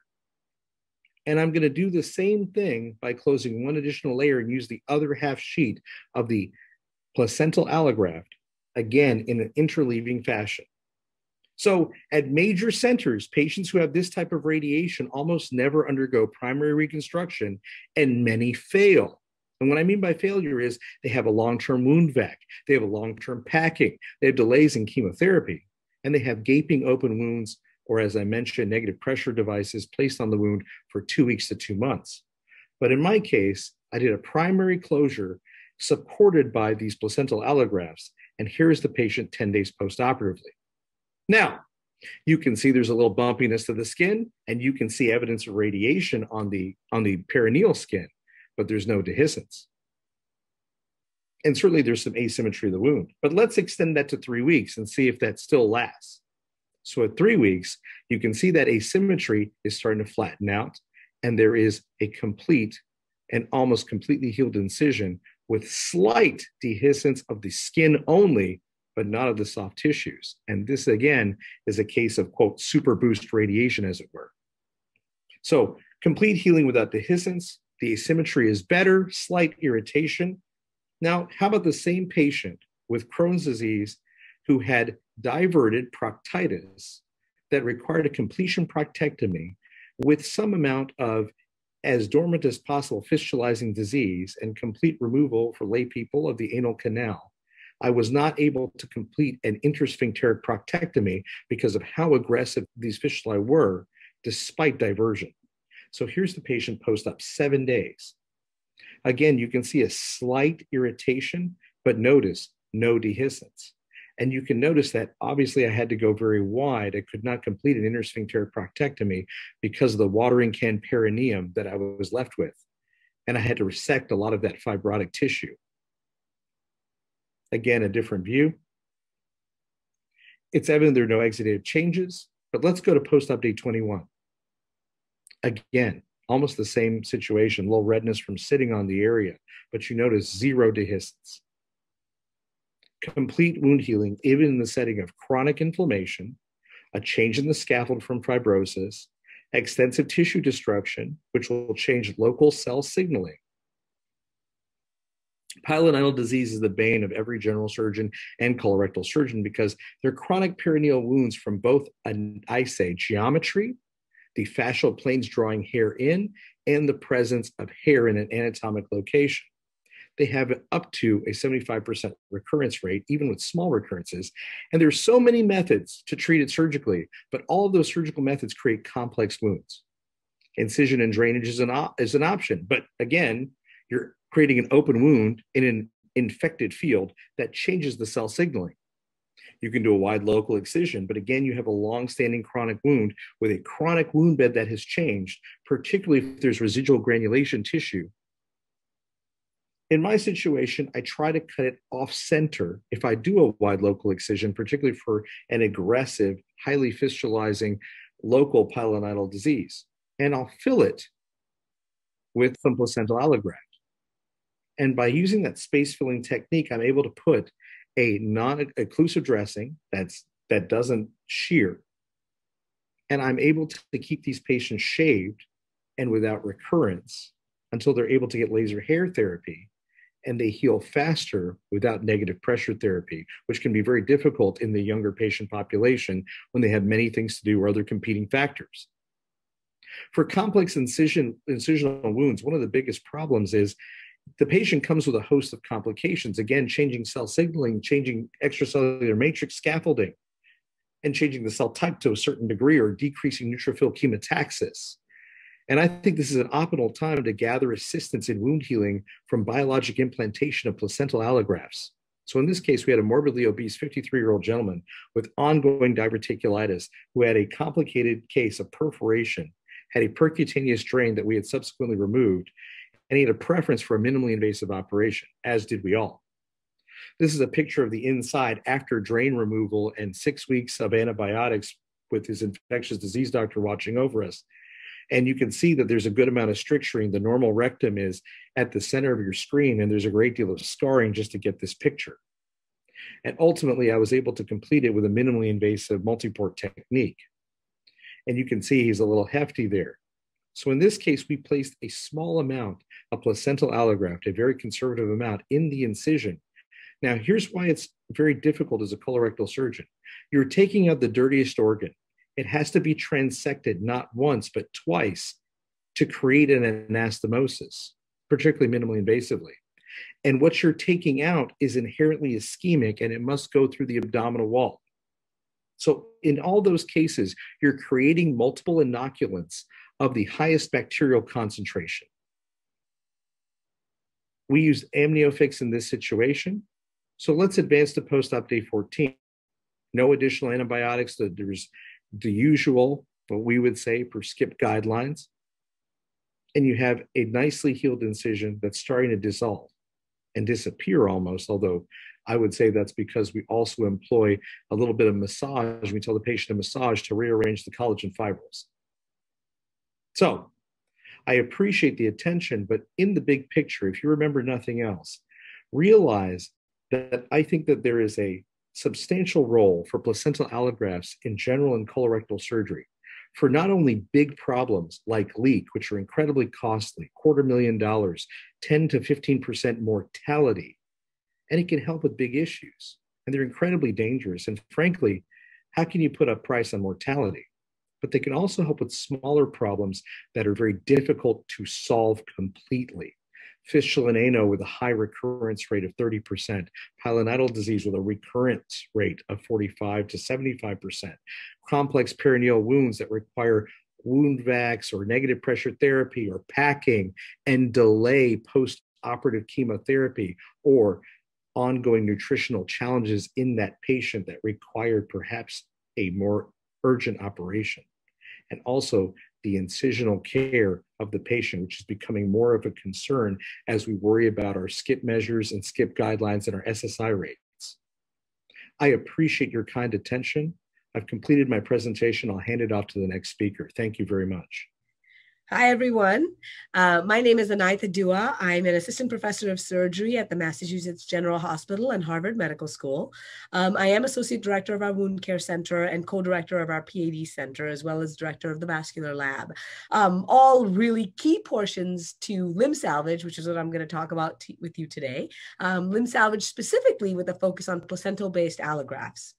So one of the big things that we talk about in limb salvage is diabetes, diabetes, diabetes. Why is it important? Because essentially at this point, diabetes is causing an epidemic across the world in the sense that we're having patients that are coming in once every 30 seconds across the world that ultimately end up getting their limb amputated.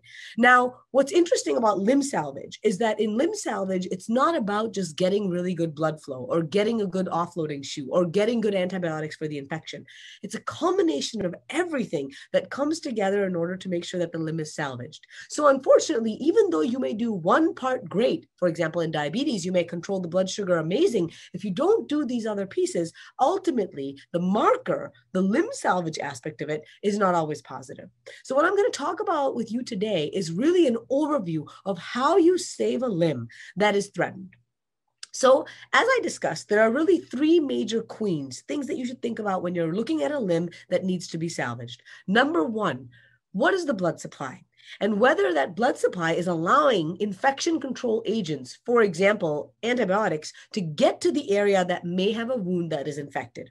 Secondly, wound care, wound care, wound care. Because if you don't have a situation where the wound is thoroughly cleaned and appropriately debrided and is a good, healthy bed, never will that wound heal, and ultimately the limb may not be salvageable. Next, you have to look at pressure offloading. Essentially, how do we take this wound that's healing and allow those baby cells to grow and allow the wound to be in a position where it gets to do nothing but heal? Because if you have a weight-bearing surface that you walk on, for example, that has infection and has an open wound, that's going to make the healing process very difficult and ultimately could result in the limb being lost. Now, there are different types of wounds that come when a patient has diabetes. The wound to the right, essentially this one here, is a neuropathic wound, a pressure wound.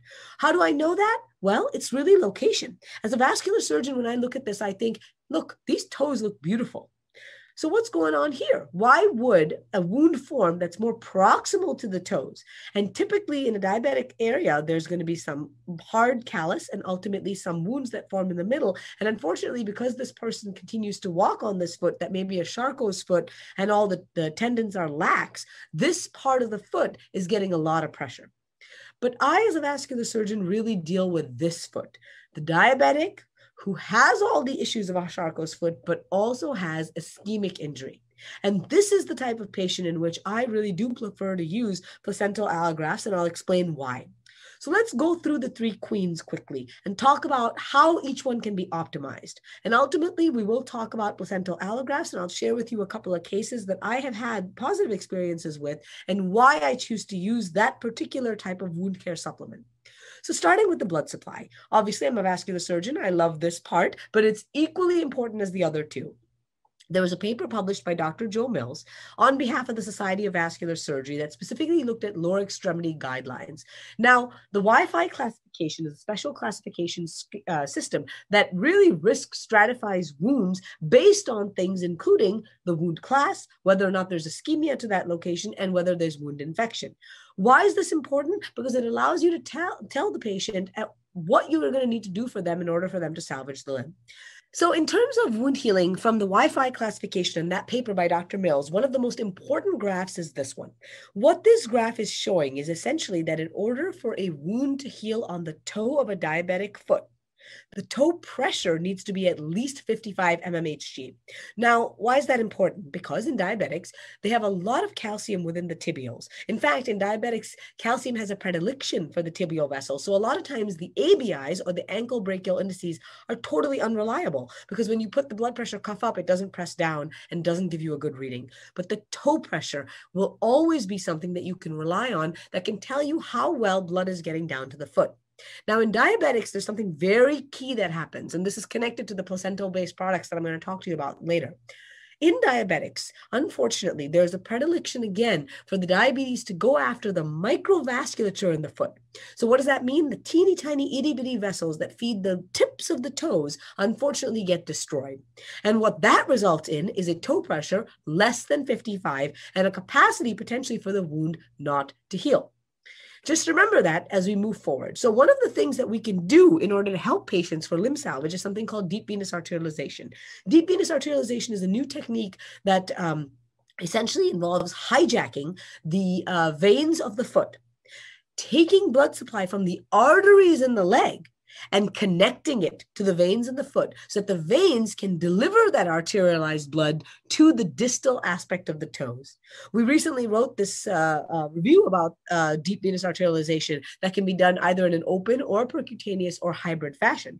And the only reason I bring this up to you is that basically up until this point, amputation was really the only option for these patients. But nowadays, more and more, deep venous arterialization is being utilized in order to revascularize patients that otherwise would undergo an amputation.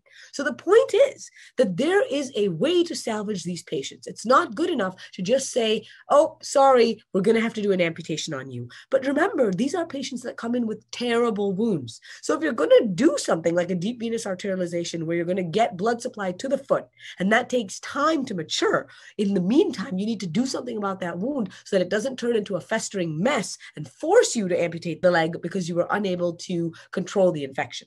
So long story short, if you're going to be doing something heroic to attempt to salvage a leg, for example, deep venous arterialization, ensuring that offloading and wound products are appropriate to get that foot to a point where the new arterialized vein is mature enough is really important. The pedal loop is another aspect that we look into basically to allow more blood flow to get down to the tips of those toes. The pedal loop essentially is a loop that forms between the posterior tibial artery and the anterior tibial artery, just right here. So posterior tibial comes around like this, forms a loop with the anterior tibial. In a lot of patients that are diabetics, this loop may no longer exist. And as a result, the offshoots that go to the toes may not exist. So there is a way in which one can get into the pedal loop using different techniques in order to actually open up that loop using endovascular procedures. You don't want to make a cut on these patients because now you've potentially put a wound in a place that will never heal. But from an endovascular standpoint, you could potentially come from the top and come from below and try to connect these two lumens in order to give you good flow. These are basically just ways in which you can achieve that. One of my favorites is actually coming up and down from up below and above and basically inflating a balloon to kind of shatter this area and allow for one single lumen of flow. So where are we with pedal artery revascularization in 2021? We recently wrote this discussion essentially about below the knee disease and talked about the fact that for wounds specifically, wound healing rates are better in patients who had both tibial and pedal artery disease treated successfully. Why do I harp on this? Because the point I'm making is in this day and age, we have so many phenomenal techniques to get blood supply where it needs to go to heal these wounds and salvage these legs. But you need a combination in a person of not only the ability to salvage the limb from an endovascular standpoint and a knowledge of vascular surgery, but knowing about wounds and knowing about offloading so you can really be the triple threat and save these legs. The other thing that is important to consider is PAR, or pedal artery revascularization, should be considered for patients in whom optimum healing is not occurring after you do a successful tibial intervention. Why? Because again, in diabetic patients, tibial disease may go all the way down to the toe. So even if you get great blood flow to the ankle, who cares? You didn't get blood to the wound bed, and as a result, the wound cannot heal. But in a patient that potentially has good, successful tibial recanalization, looking into whether the pedal loop may be an option is key. So now let's talk a little bit about wound care. Wound care is the other giant gun after blood supply. If you do not take care of the wound, and some vascular surgeons are guilty of this, you get a beautiful, phenomenal angiogram at the end of your case. You think you've done great, but you cover that wound up and you don't send the patient for appropriate wound care. You don't make sure that they've got good offloading, and you have to amputate that leg because they ended up getting a necrotizing infection. So just a little history about wound healing. So the original kind of concepts for wound healing, at least in the States, come from the Civil War, where the wet to dry concept came into play. Now, I want you to think about that, the Civil War. So that's a long time ago, and we definitely have advanced in vascular surgery, so wound care really should advance as well.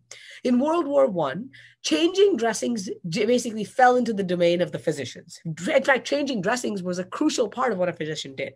By the 1930s, we had patients that were both treated by physicians and by nurses. And essentially, as the 80s evolved, we started to see the beginnings of what would become modern wound care. We started to see transparent film dressing, hydrochlorides were used for the first time. And then in 2019, we got a new breakthrough with amniotic tissue. Now, what's so special about amniotic tissue? Well, I'll get to that in a second, but the big thing is saving money. And that may sound counterintuitive, but I'll explain that in a moment. Essentially, everyone says wounds cost money, wounds cost money. And guess what? They are right. Wounds cost money, a lot of money, huge cost, big business. But what most people are surprised to know, and what most people are wrong about, is that the cost of wounds does not come from wound care products. This is fact. This is data-driven information. Wound care costs come from the material costs to some extent, but really, this is what drives wound care costs.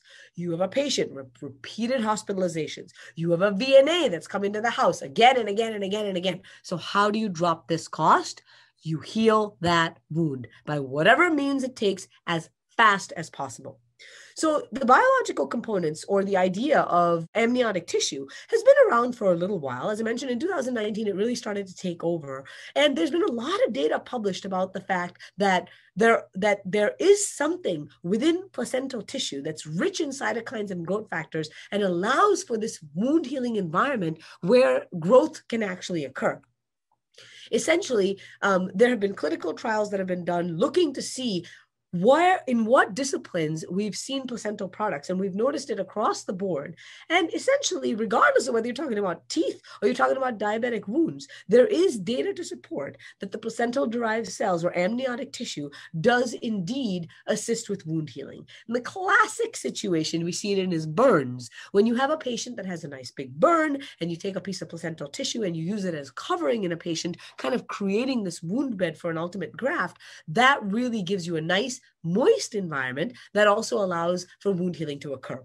But what about the diabetic foot? Because remember, the difference between a diabetic foot and a burned foot is that the diabetic foot has no blood supply. So while there is a huge body of literature that's out there, over 300 articles talking about amniotic membrane, the fact of the matter is, for the vascular surgeon, for the limb salvage specialist, how does this help me? Because as a limb salvage specialist, it's really important for me to make sure that whatever I do to these patients ultimately is going to result in wound healing. So if the blood supply is bad in a patient and I can't get it perfect, just putting a piece of tissue on it is not going to help me. There's something very unique I use placental tissues for, and I'll explain that in just a second. So here I just want to bring to your attention the different types of wounds, and as you can see, diabetic ulcer in here, and the different types of articles, this is from a paper, that really look to see whether or not amniotic tissue did indeed affect wound healing. And every single one of these manuscripts, that was a positive finding, that indeed, regardless of these different types of wounds, it appeared that placental tissue did in fact end with a good outcome. And when they looked at cost, in the cost analysis, it was found that patients essentially on average that have a healed diabetic foot ulcer in the amniotic membrane group was about $1,517. But a patient in 1 year that did not heal their wound, the estimated cost was $28,000. And again, the reason for this is because the cost comes from hospitalizations and VNA. So cost as a concept is really not applicable for the placental-based stuff if you're doing it right. I agree. If you have a patient where the wound's not going to heal and you just keep banging placental graft after placental graft, and ultimately you've got to amputate this patient or the wound breaks down, of course, that's not ideal. That's the worst of both worlds. But if you have good patient selection and you apply the amniotic tissue early on a clean bed, ultimately by healing that wound, you absolutely will increase the aspect of limb salvage and simultaneously decrease the cost. The other big aspect, and I'll get to finally what I meant about wound care and placental-based grafts specifically for diabetic wounds at the end, but the other major element here is offloading. So there are a variety of offloading shoes that once you place your placental graft or your regular graft or your wound care dressing or anything, and you've done an angiogram, you do not want pressure on the area of the wound. There are multiple different casts and different types of ways in which you can ensure that you don't get major impact to the area of the wound. And the key in these patients, sometimes even our podiatry colleagues will literally put a cast on the patient to ensure that they offload. Just remember, sometimes the patient may not be reliable and it's dangerous to put a cast on someone that you don't think is going to come back to remove that cast. So as long as you're sure that this is a reliable patient and has the appropriate social situation to be able to take care of that cast, that's a great way to utilize casting. So now I want to talk very specifically about one particular question that I answer day in and day out, which is in the diabetic foot that I'm trying to limb salvage that does not have great blood supply. How do I use these placental products for limb salvage? And this is the key. I use them as a bridge. So what do I mean by that? Skin grafting is kind of the end all be all, in the sense that for years and years and years, plastic surgeons, general surgeons, vascular surgeons have taken pieces, split thickness graft of skin from other aspects of the body and placed them on top of wound beds in order to cover the wound. There's no question that a good skin graft is worth its weight in gold. But the problem with the diabetic patient is if you're going to put someone through a skin graft, you're going to put them through surgery where you take a piece of their flesh under anesthesia and you place it in another location, and it's going to take time for that to heal. You better be sure that you put them through all of that for a reason. The worst thing that can happen is you do the skin graft, you put it on the patient's leg, and unfortunately the graft doesn't take because your blood supply wasn't appropriate, or because your wound bed doesn't have enough granulation tissue, because again, this is a diabetic foot and it has microvascular disease. So what I do is I take placental product.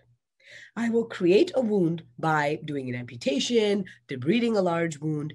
And once I'm ensured that it's clean, there's no necrotic tissue in there, but the wound has slow growth, I will place an amniotic piece of tissue over the top of that wound, sometimes with a vac on the top of that. And what I will do is wait. And if I need to place another piece of amniotic tissue in approximately 10 days, I'll do that again, especially if it's a deep wound. For example, a toe amputation site where I literally have the bone sticking out at me, and I'd like to put something in there to try to get that wound to heal up. In these cases, I will place an amniotic piece of tissue, and I will try to nurse that wound to a point where potentially it may need a skin graft. And you would be surprised at how many of these patients don't even need a skin graft because they basically will granulate in with the vac and the placental tissue. However, if it's not perfect and doesn't granulate all the way in, you certainly can create a wound bed that now has a much better chance of being able to take that skin graft. So I had a patient actually that I actually just saw who came in to see me with a necrotic foot infection where essentially I had to open up the necrotic tissue that was within the patient's leg and place a drain all the way through the patient's leg in order to allow for draining to occur to try to salvage. After I let the wound really drain and the patient was on antibiotics, I did in fact debride it and place placental tissue as a sandwich on both sides of the wound. I packed the inside of the wound with placental tissue and then put pieces on the top of it. I saw the patient back every 10 days to see how the wound looked. And ultimately, I was able to skin graft the plantar aspect of the patient's foot, and he successfully healed the wound. He now has a toe amputation site that is healed and a large scar at the bottom of his foot and the top of his foot, all of which have granulated in. The thing is, it took a very long time because he didn't have great blood supply. So in that long time, the graft didn't just die and fall off because I could keep putting placental tissue on again and again. So in conclusion, wound healing is an essential part of success of limb salvage. You cannot say that you salvage the limb just because the blood supply is fine. That is just 1/3 of it, especially when you have advanced microvascular disease, because in that case, a standard angiogram where you basically allow angioplasty to the tibials is not sufficient, and you may need to do something to actually get good blood flow to the toes, like pedal loop intervention or like deep venous arterialization. Once you have gone through all this effort to get blood flow, just enough blood flow to that wound bed, offloading and infection control is fundamental along with wound care. And if you need something that's going to bridge you over while the wound slowly heals, nothing really is better than a good placental product because it gives you a great wound healing bed with evidence-based information that supports the fact that this does in fact help wound healing. And ultimately, if you do heal that wound, you certainly have kept prices low. Thank you very much. Now we'll go over to the Q&A.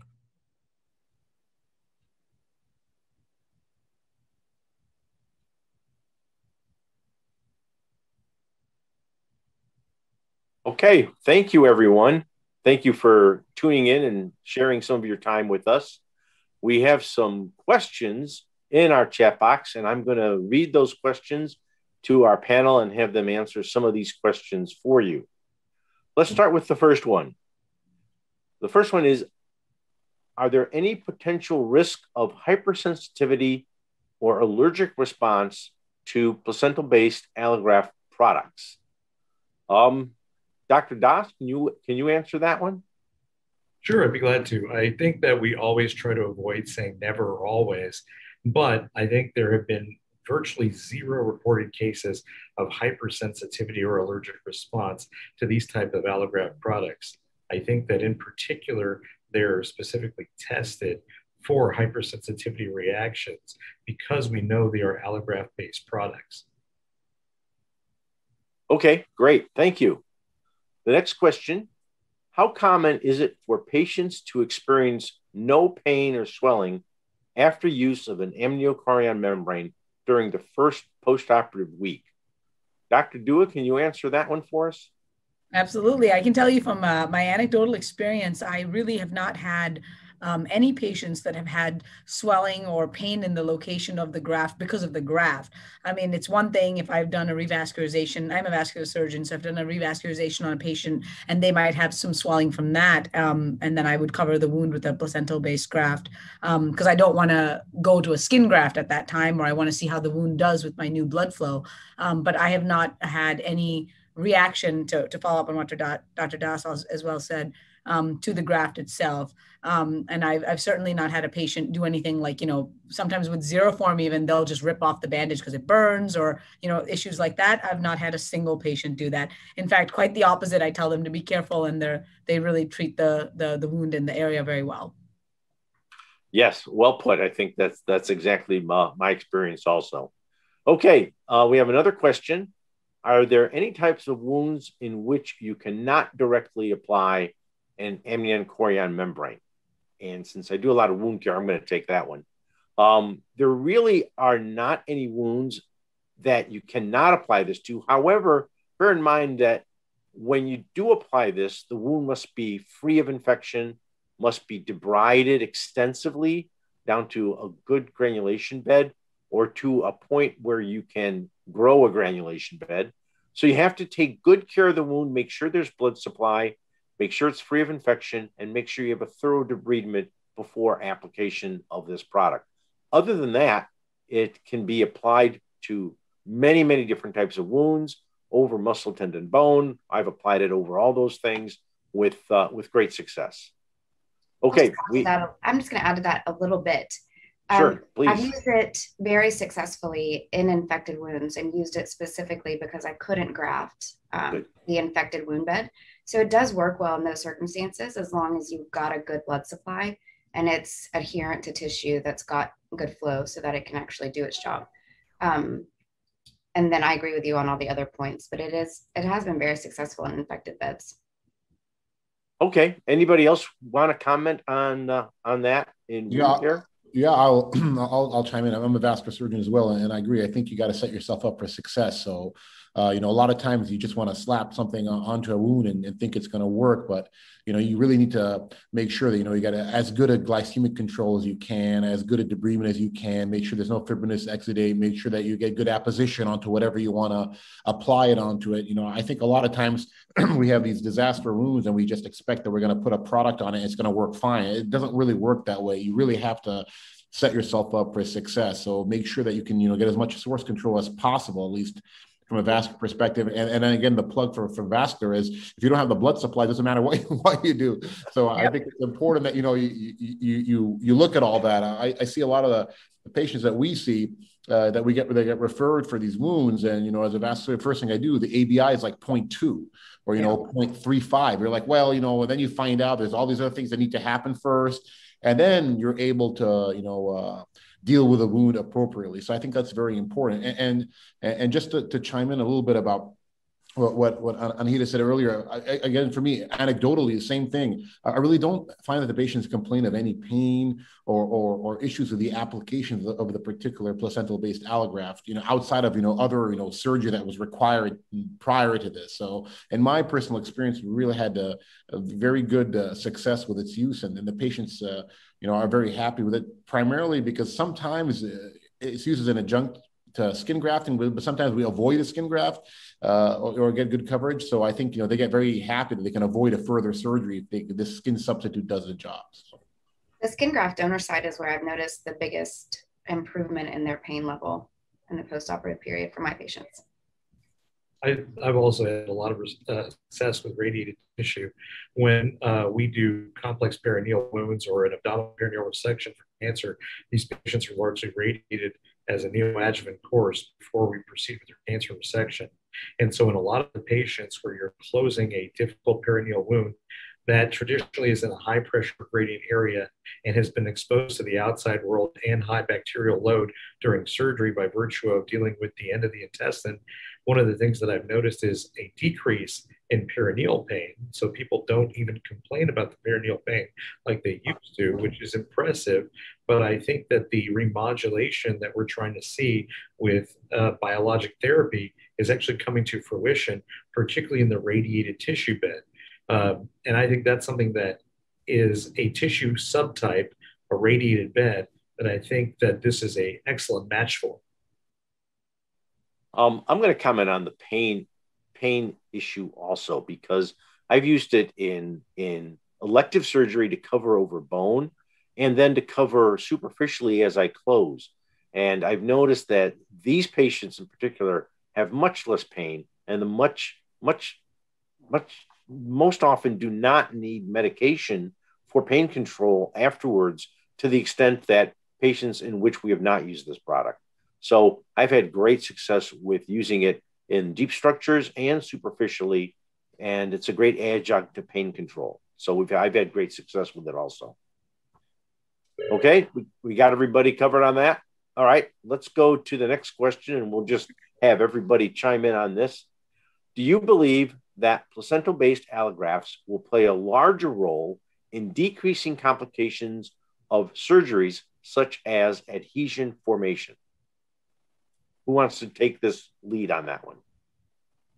So as the intra-abdominal surgeon, that's something we do a lot of. I think that this day there are actually a number of small studies that demonstrate placental-based allografts have actually decreased pelvic adhesions.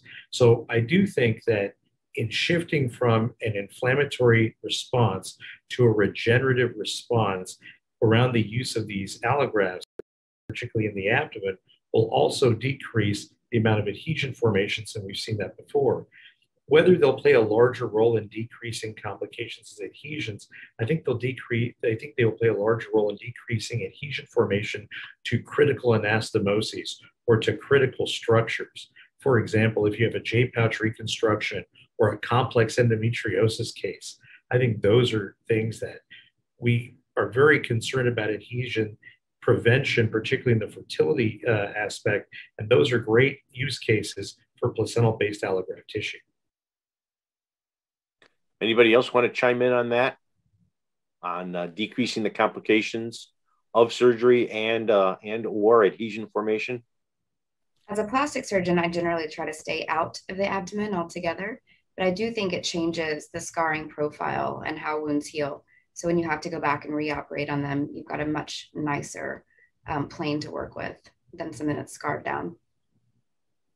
I can't speak to personal experience yet because I haven't had to redo a groin, but I've in these patients, but I have applied it in a very short proportion of patients in the inguinal region, in the femoral region, but I haven't had to go back and do a redo, and hopefully I don't, but it's vascular surgery. But so I'll be able to give you guys more information about that at a later date. But I applied it hoping that if I had to go back down, it wouldn't be too scarred or too fibrotic, but I haven't had to do that yet in the patient that I applied it.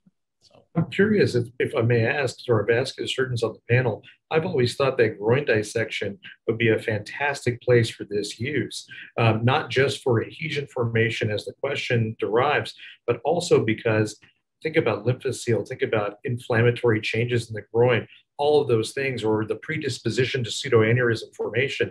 It would be nice to see a longer term evaluation, but I was curious about your use in the groin. Have you seen any of those changes relative to your other obese, smoker, vasculopath patients?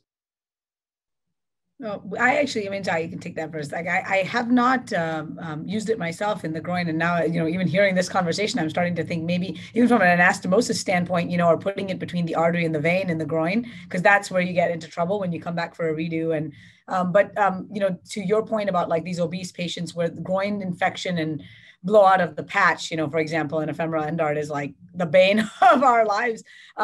If something like this could potentially prevent that, essentially create a layer from the infection turning from just the superficial space into the deep space, that alone would make it worthwhile. But again, this is all speculation. I certainly haven't tried it. But what I have done is actually used pieces of amniotic tissue this is not for groins, but for like a BKA that's infected that I've revised, and then I'll close over the tissue. And, to Dr. Malawa's point, I've not been back myself to do any surgery, so I don't know about adhesion formation, but I do know that the actual scarring and the way that it heals is much better, especially if I can place a vac on top of wherever I place the graft. So to my plastic surgery colleague, Dr. Clark, I wonder if you've seen that in some of your patients, and if you agree that that might be something that would be a good use of this product. And so I've used it in a lot of enclosures and use it in deep spaces, well, relatively deep, and superficially. And I think it really changes how quickly they heal and how they scar. And I do use it with an incisional vac most of the time, as long as I can.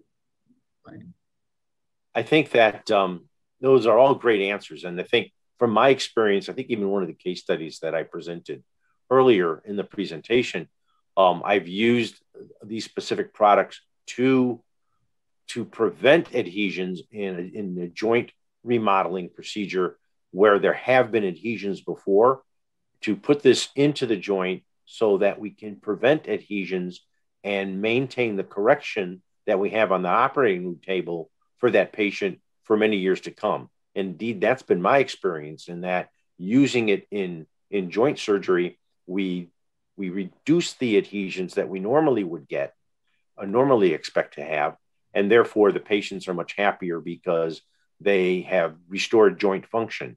We use it around tendon repair all the time for the very reason that we don't want tendons to become tacked down via adhesions postoperatively, and allows the tendon to slide back and forth in the tendon sheath very nicely. So I think the adhesion question is pretty huge. I think we all agree that this is gives us a more favorable outcome when it comes to the complications of surgical adhesions. So that's great to hear. Let's go to another question that we have. Do you believe that the AmnioFix placental-based allograft will replace the need for skin grafts in some patients? Dr. Clark, you can take the lead on that one.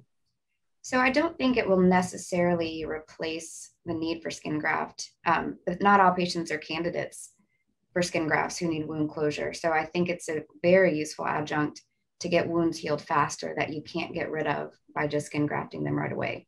So I think it's a nice adjunct, and it certainly has benefits, and it's beneficial to use it with the skin graft if you're worried that it's not going to take in a patient for some of their comorbidities. But I don't think it's going to replace it altogether. I don't think it'll replace either, but sorry, Dr. Dewey. No, please.